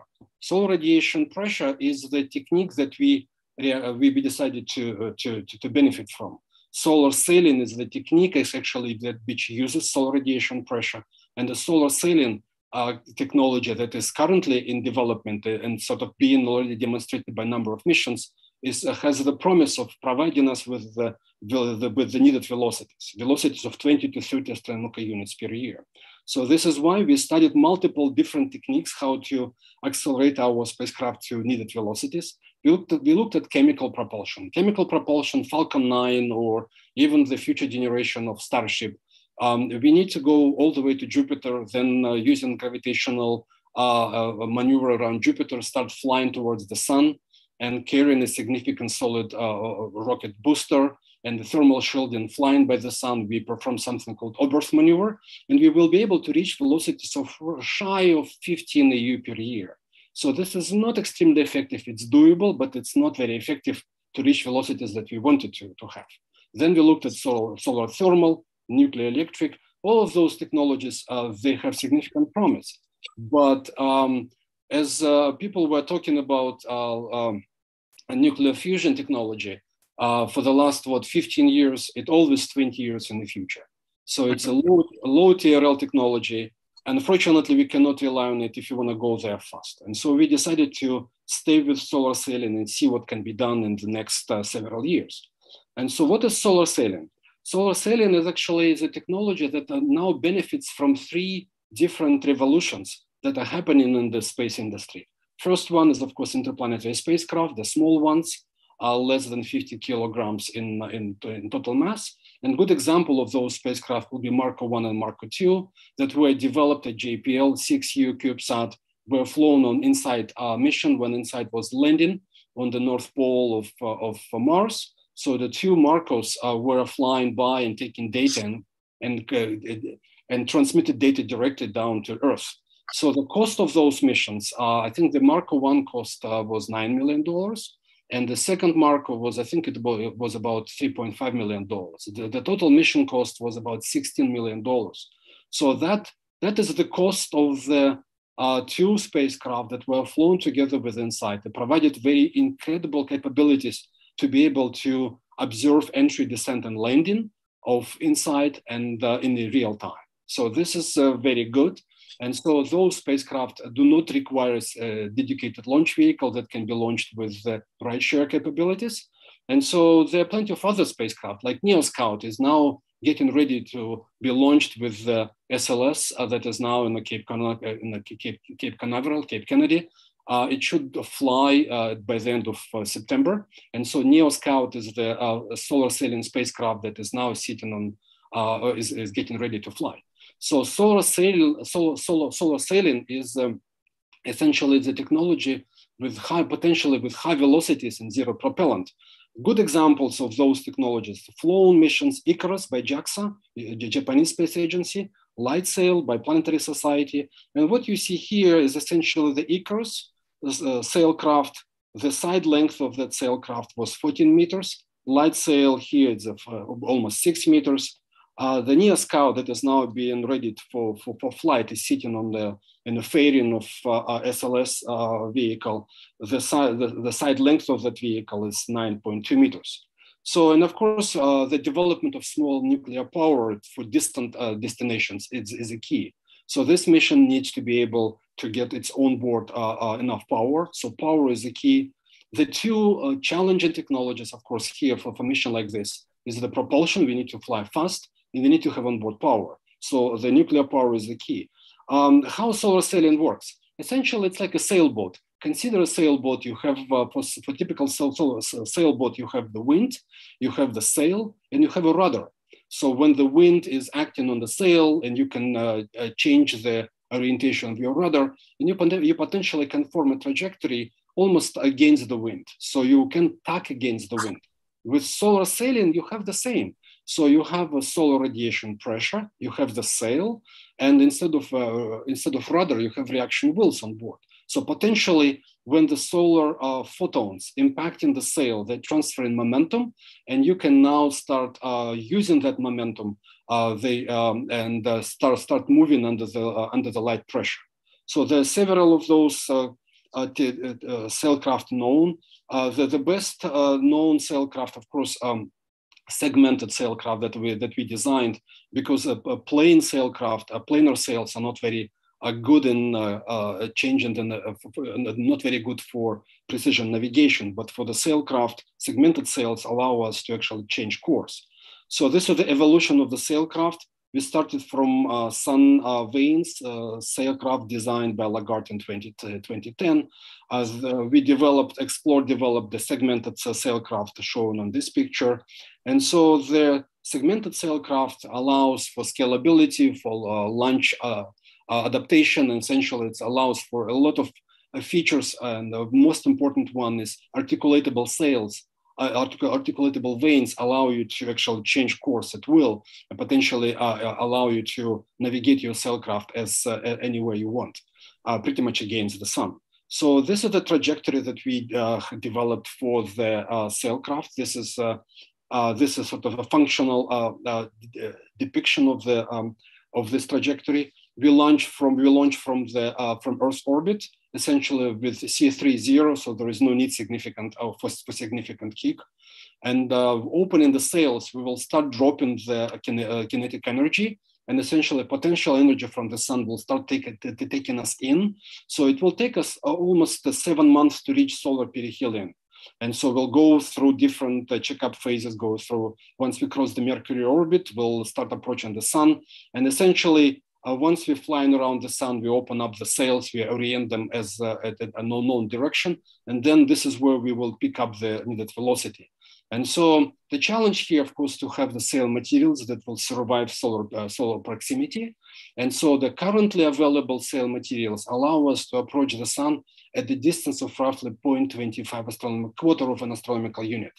So the sail materials that now being in development will allow us to reach the sun at 25 solar radii and not being burned, because those materials are highly reflective, they're not absorptive, and so they will be also able to save the payload that will be stored behind those sails. So the full transition through the solar proximity takes about 16 hours. So the significant thermal load is about 16 hours when we come to the solar proximity, but then we will be moving quite rapidly, and we should be able to protect all the payload from any unwanted thermal degradation. So this is pretty much a notional mission life, sort of a notional mission for different phases. We launch with using rideshare. Reaching the high Earth orbit will basically, there will be a rendezvous orbit. Then we open our sails, we'll start dropping towards the sun. And so then by dropping towards the sun, as we're flying by the sun, 5 of those sailcraft will be placed on the trajectory towards the solar gravitational lens. It will take us about 22 years to reach the solar gravitational lens. And once we reach it, we will start our imaging operations. The challenge there, of course, it's all good. In reality, we need to start flying those technologies. We need to demonstrate those technologies in action.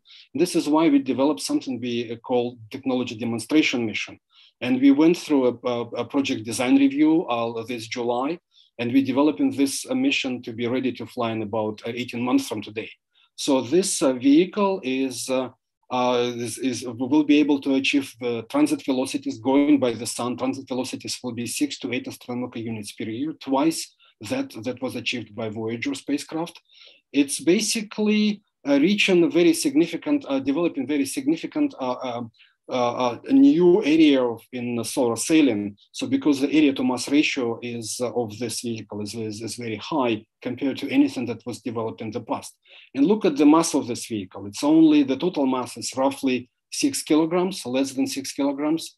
And so this is the technology demonstration mission. It's not yet the mission that will fly towards the solar gravitational lens. With this mission, we will be able to demonstrate high survivability, manufacturability, and will be built to cost, essentially. So the point here is that no new technology development is needed. The total mission cost for this technology demonstration is about $17 million. and it will go from Earth orbit, will go through solar perihelion, and the mission will fly as a TDM. It will fly back to asteroid belt pretty much, and this is where we will stop communicating with the mission. And so the idea is that to fly this mission as soon as possible, and then to have series of those missions that will be developing even faster capabilities and doing other things in space. So this is a progression of this design. We started with Sundrake on sailcraft 2016, then went into Sunvane design. This is how we started our work, and this is what will be flown in the next 18 months. So this is our result of NIAC phase 3. This is the sailcraft that is being developed now.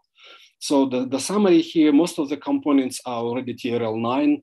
All the avionics, all the spacecraft systems were flown, except probably the vanes, because vanes were tested in the thermal chamber, but they're not yet flown in space. So the vane structure, the vane approach is TRL-5. So technology readiness is not fully demonstrated yet, but we will be able to do that soon.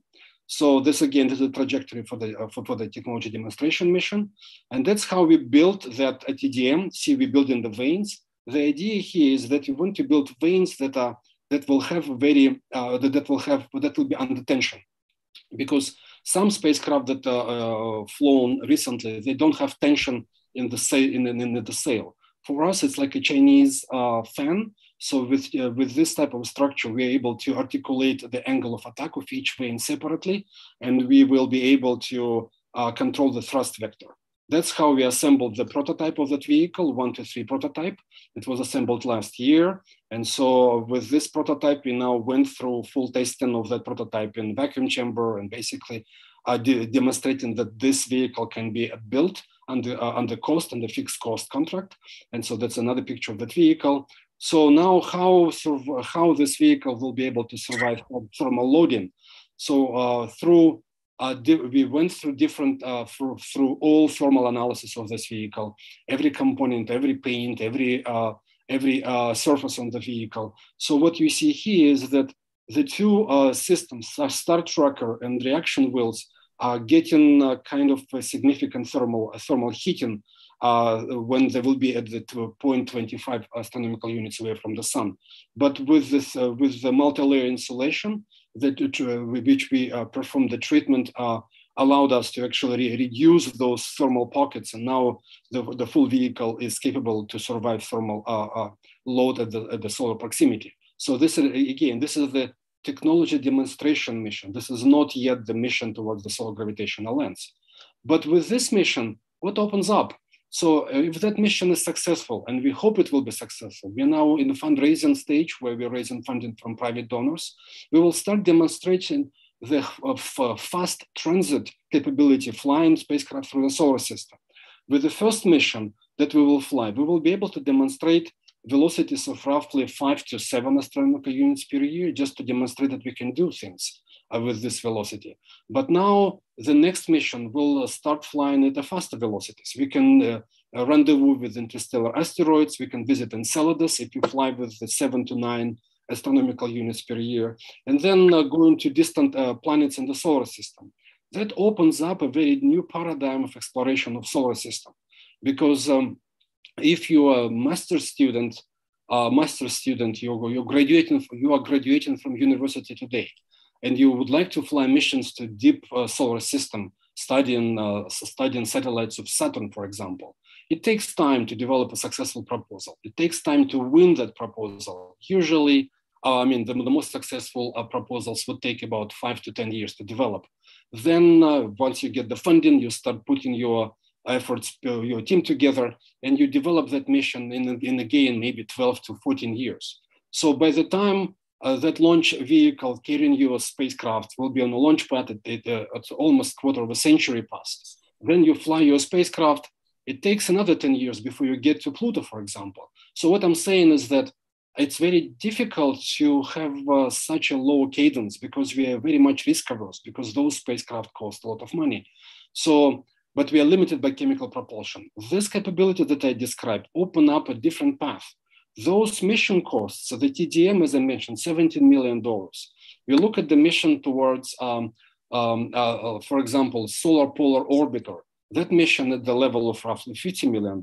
So it's opens up a very different cost paradigm, a very different risk posture, because now we can start flying missions not once every 10 years, but we can fly several missions a year. The point is, for the last 50 years, we have flown only 6 spacecraft beyond the orbit of Jupiter, and that's just not enough. Solar system is big, and if you wait for those new capability, new opportunities, it just takes so long, and usually the cost is getting very expensive, so very high. I think the mission to Uranus now is estimated at the cost of roughly $4 billion. Moving forward, I think it will be even more than that. So it's a challenging because we operate in a cost-constrained environment. Any possibility of flying scouting missions in a deep solar system with a solar sailing opens up a very interesting paradigm to bring young generation of researchers into this field. And so what we can do here, so we can do a lot of interesting physics. Like with solar sailing, you can change the inclination of your orbit at will. You're not constrained to ecliptic plane. You can start forming orbit to, let's say, a solar polar orbit. You can start changing elevation at about 2 degrees every 21 days. And so essentially within a year, you're orbiting the sun in the polar orbit. And that allows you to study the solar polar regions. There are lots of other interesting topics. And my favorite another one is flying through the plumes of Enceladus. With the scouting missions, before an orbiter or lander on Enceladus will be developed, we can start studying those plumes of Enceladus within the lifetime of this generation. It's not passing anything next, but it would be nice if you can start flying those missions in the next 5 to 10 years, because those interesting questions, do we have life in the solar system, will be answered by those probes at a very reasonable cost. So now, I guess the point here is that I'm concluding my presentation. Sorry, it took a lot of time, but basically the current highlights in the near future, we have a very strong foundation. We have a very good reason for using the solar gravitational lens. It's a major, as a major opportunity to image distant exoplanets with the technologies that we have today. I didn't talk about the technology development, the technology roadmap that we have. Reality is that we have not found any showstopper into looking at the solar gravitational lens mission. We found challenging missions. Definitely, it's not an easy mission to do. Challenges are good, but in reality, they're all overcome. We need to rely on autonomous spacecraft.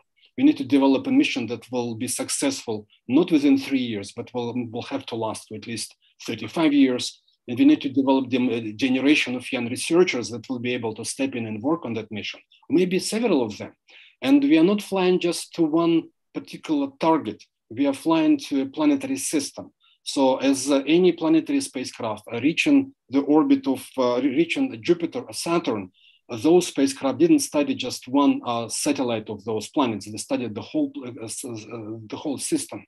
So with our mission, we'll be studying the entire planetary system of a particular host star. And so if we develop that mission within a reasonable budget, then we will be able to fly several of those missions. And so now our plan is this. We are completing our NIAC phase 3. We are graduating from that wonderful kindergarten called NIAC, and we are embracing the brave new world. We are forming a public-private partnership to start developing technology demonstration missions that will be able to fly, and we call it sun divers. So sun divers are really well received by the science community. We have multiple workshops, and now we will be started to build those sailcraft and start flying them soon. So with this, the ever-increasing velocities at a reasonable cost, we're talking about significantly less expensive spacecraft than is currently known, we will be able to reach significant technology readiness level. And we hope to start flying that mission to the solar gravitational lens by the time of 2032, 2035. So it gives us another decade for the development, and that's what we're aiming. And so by the time I'm 100 years old, I'm a man on a mission. I want to see that exoplanet. I want to see the image of that exoplanet. And people usually say, look, you need to fly faster or live longer. And I prefer that we all do both. Let's fly faster and live longer. And so I hope all of you have good health and enjoy life and visiting those wonderful destinations in the solar system and enjoying the parties that we discussed at the beginning. But then ultimately, this is what we cherish. This is our planet. That's what we live. Let's save the planet. But hopefully we will be able to see similar objects orbiting nearby stars. So this is it. Thank you very much for your attention.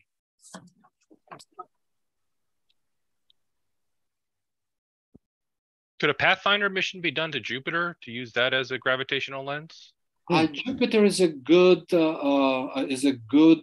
lens, but the challenge is that the gravitational field of that lens is weak. So the focal region of that lens begins at 2,700 astronomical units away.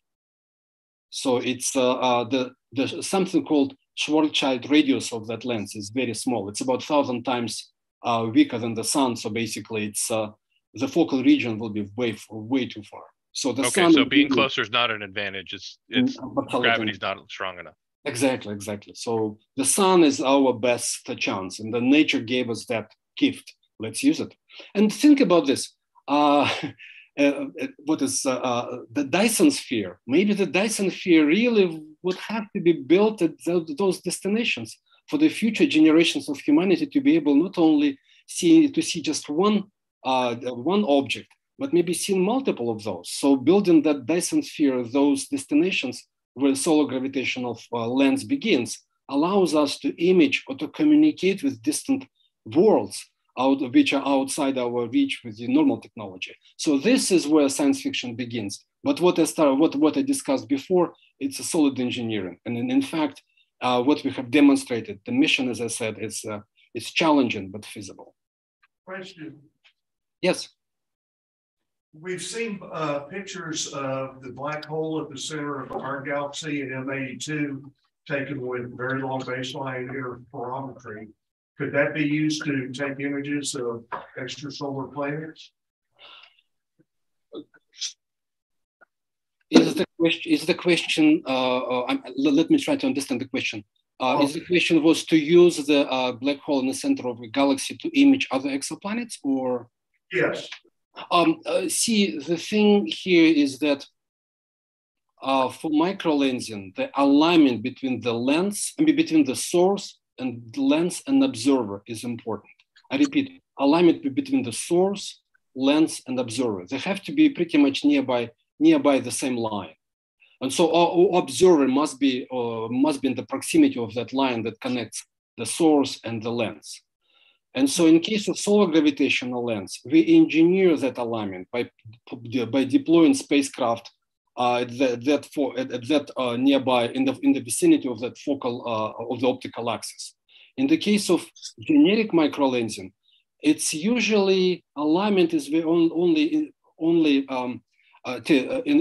temporary. So usually those those microlensing events, they last for about a month. We see how the light of a particular star gets brightened. And so in about 2 weeks, and then about 2 weeks, the alignment is gone. And so basically the star dims again. So we cannot control those alignments where the lens and is far away from us. So in case of solar gravity lens, we can control that alignment.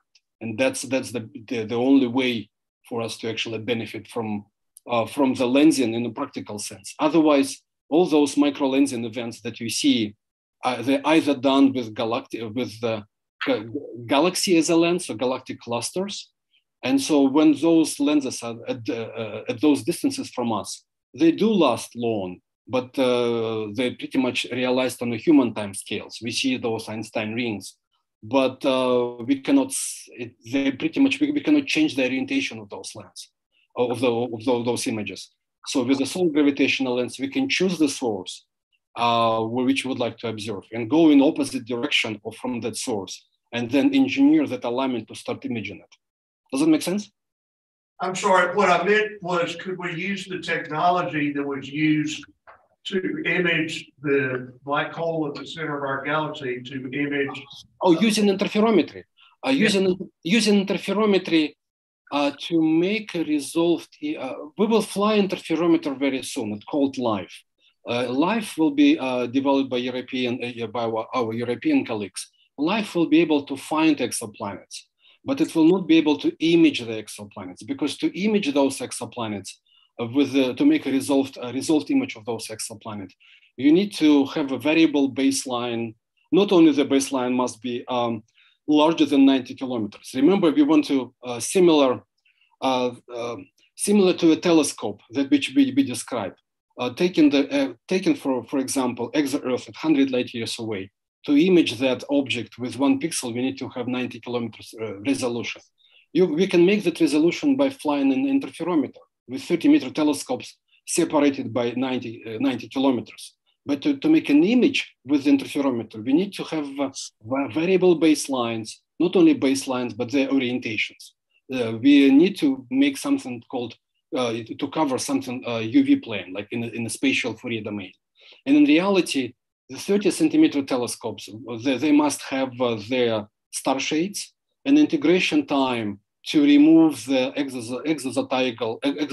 zodiacal light will be at the millions of years.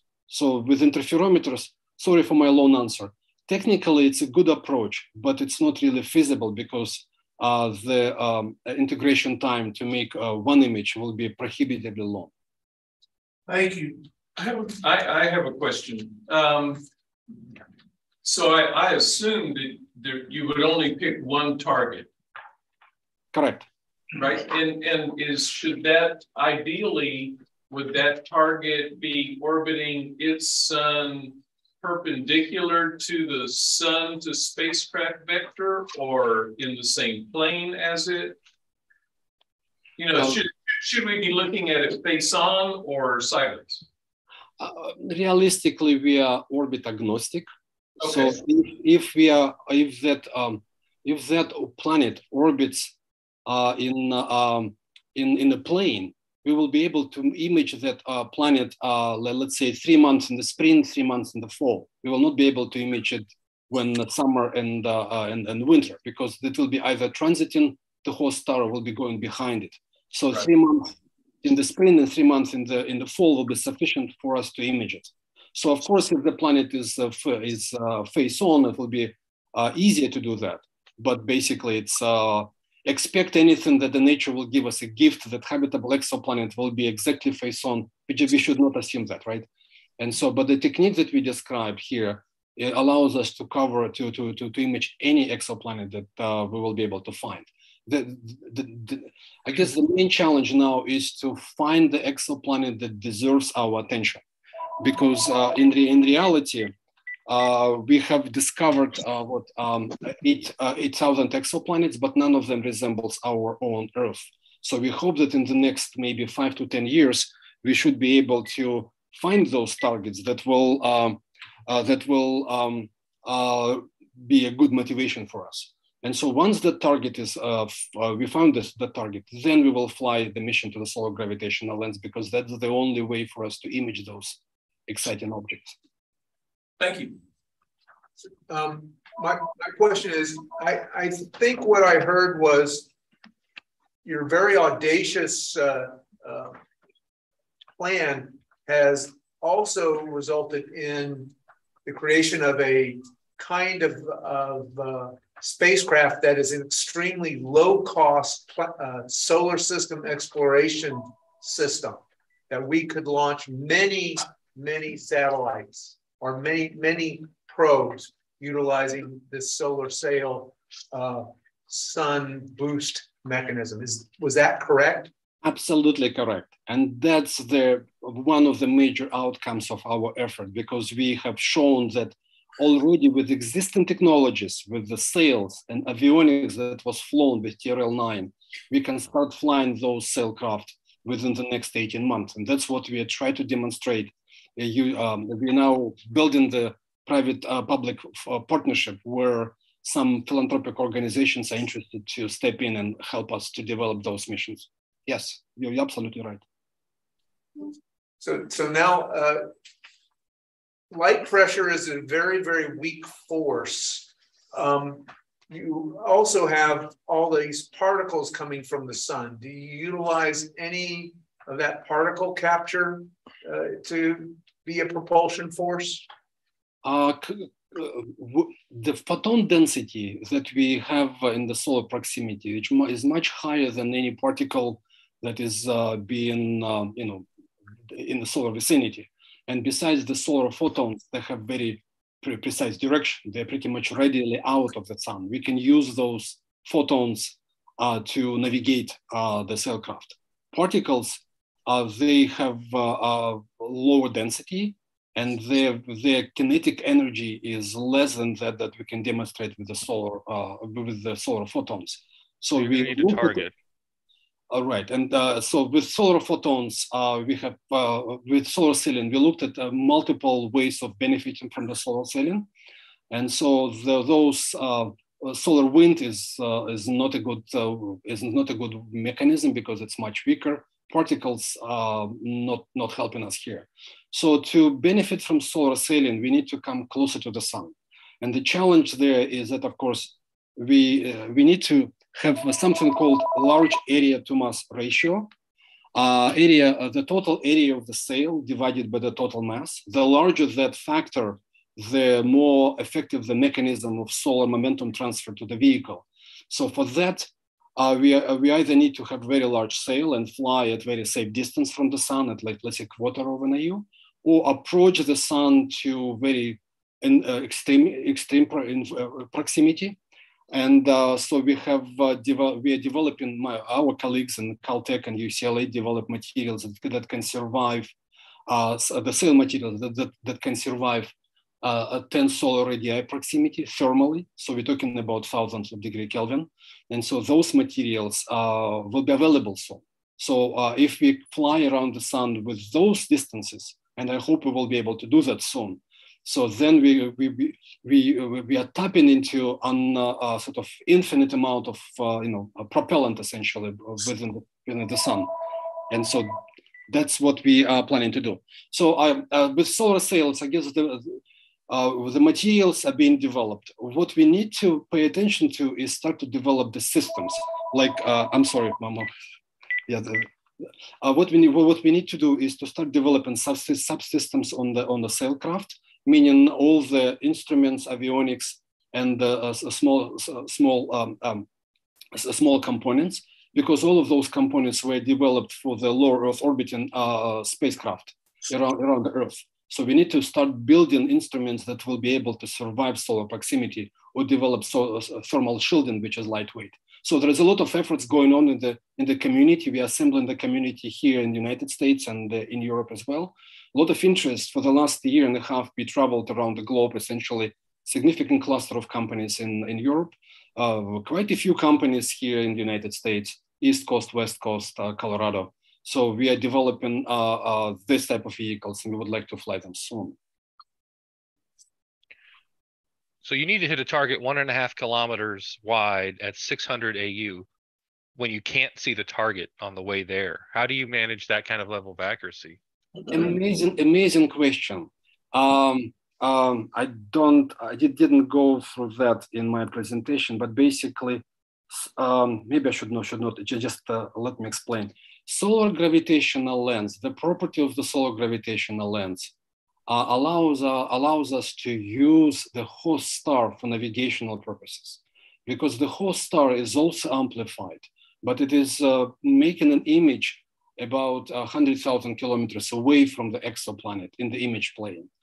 We can position a spacecraft to track the amplified light from the host star, and essentially that will provide a very good guidance sensor for us. Tracking the position of the host star provides us with the ability to build a local inertial reference frame where we can navigate spacecraft with a meter class precision locally. We don't navigate that spacecraft with respect to the heliocentric reference frame. We navigate with respect to local reference frame. And that is done by tracking the light from the host star. For that, we need to fly another 2 small spacecraft that will be dedicated only for that purpose. Or maybe this 5 spacecraft that I discussed will be able to essentially use the information on the image sensor for that purpose. Here, what I show is that, for example, if this is the host star, it's not the sun, it's a host star, just the image of the host star. If the spacecraft is about 15 images of the host star. If the spacecraft is far away from the image of the host star, it will see 2 bright spots. When it comes closer to the host star, it starts developing arcs. When it comes in the image, the arcs are met and almost in a semi-closed Einstein ring is formed. That information provides us with a guidance. It's a guidance sensor where this host star is. We can track it and then use the orbital information to actually recover the image position of the exoplanet. And again, to repeat, the acceleration that we need to have, delta V is 6 micron per second squared. It's not meters per second squared, it's 6 microns. Still a lot of xenon or maybe iodine propellant that we need to carry, but it's not, it's a very sort of reasonable delta V amount that we will carry on board of the sailcraft. So all of those investigations were done, and we concluded that so with the ion propulsion will be sufficient to not only to establish local reference frame, but also follow the image of exoplanet precisely to be able to image it. Thank you. Another question. Absolutely. I believe I saw on your slides that the spacecraft that are going to travel to the focal region, we're going to be, the instrumentation will be battery powered. You wouldn't need to send an RTG out there? No, we'll have to have not RTG, but we are looking at RHU, so maybe a new type of nuclear thermal generators that are being developed now at Aerospace Corporation. That's the planar array of when you connect RHUs with a battery. And essentially that planar array allows us to get a long-lasting power. And so we estimated the power that will be available in the spacecraft will be sufficient to drive the telescope and computer. And so with the planar array, I don't have the image of the spacecraft here, but yes, this is all doable with a small patch-like planar array that is being developed in the community now. And that planar array with the nuclear thermal RHU that also are sort of connected together with the battery. And those arrays, I would say, what about 3 by 8 inch and the thickness about half an inch. And so those arrays, you can put several of them, many of them actually, on the periphery of your spacecraft, and that would allow you to benefit from this from this technology. If you allow me, I can show you maybe just very briefly how that spacecraft looks like. My apologies, I was not planning to show that in the talk, but I will just show you an example of that came from just 1 second. I'm almost open up that paper that is now being reviewed in the Journal of Spacecraft and Rockets. And so here is the image. I will stop sharing and I will share another screen, and that screen will be, I think it's right here. So what I'm sharing, what I'm showing, this is the hockey pack design for the spacecraft. So it shows the primary mirror 1 meter class, and it shows secondary mirror on the right panel. And so those Apple planar arrays are shown here in the green packages. So those green plates are those arrays. And essentially, we also have what's shown here, the thrusters. Thrusters from ion thrusters are placed on the periphery of the spacecraft. And so, but this is something for the Solar Gravitational Lens mission, which we are not flying today, right? So it's something that's an advanced concept. What we will be flying soon is that technology demonstration mission. Now you can think about flying that sailcraft in the inner of the solar system. You can cover the sail surface with photovoltaics and derive power directly from the sun because you have a large collecting area on the sail. You don't have to use the full sail, you can use just part of the sail. In addition, you can use the sail, you can bend the sail so that the sail will assume a parabolic shape. And with the parabolic shape, you can use that sail for communication purposes as a radio, as RF antenna. So repurposing of the sail provides several benefits. In the inner solar system, we don't need to have RTGs or RHUs pretty much all the way to the orbit of Jupiter. And so beyond that, we may actually need those RTGs or RHUs, but within the orbit of Jupiter, within 5AU, those repurposing of the sail will allow us to derive energy and use it for communication. Ingenious. Thank you. That's cool. Sorry for the long answer, but it's a lot of things being designed here. I didn't show. So many fantastic things are having to come together to make this a reality. It's amazing. It's just. It's really, if this mission happening, and I truly believe it will happen. We are putting a lot of energy. It pushes every piece of the technology that we have developed today.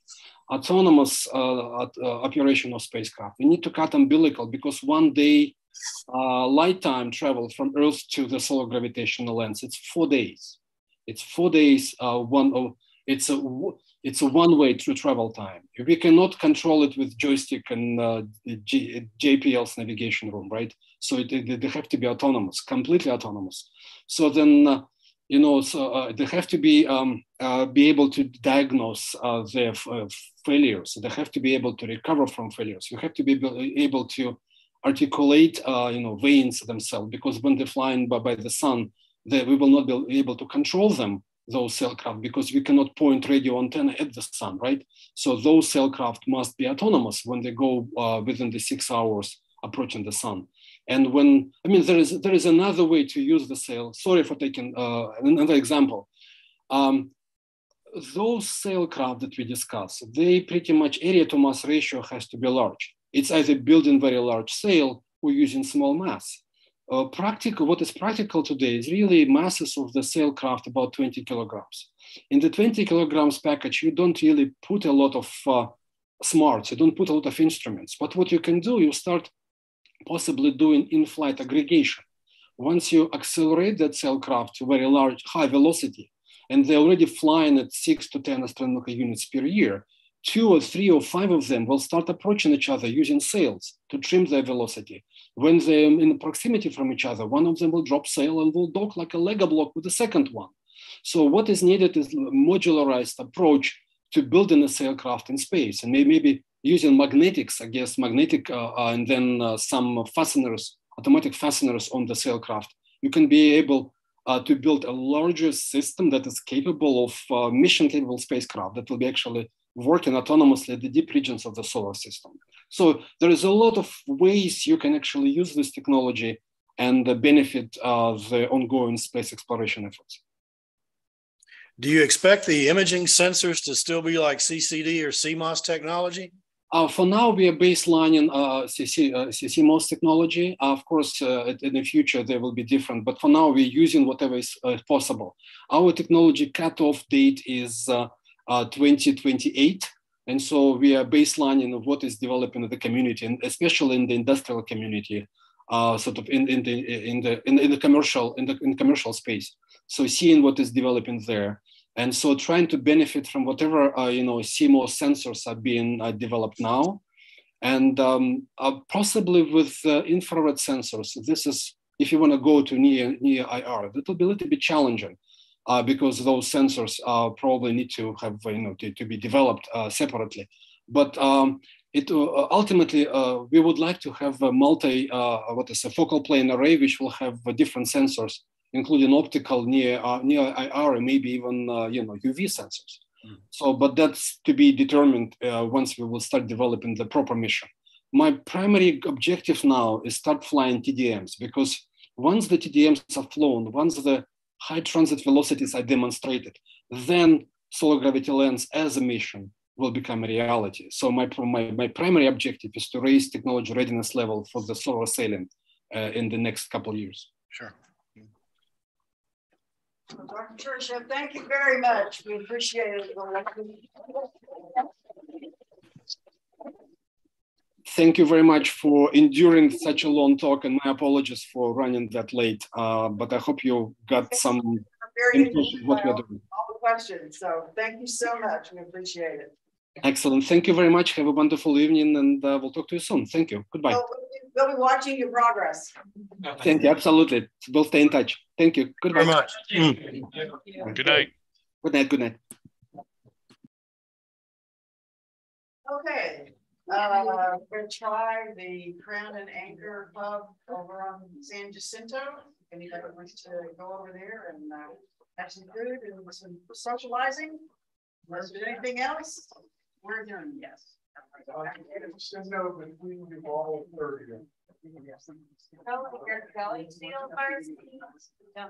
Right.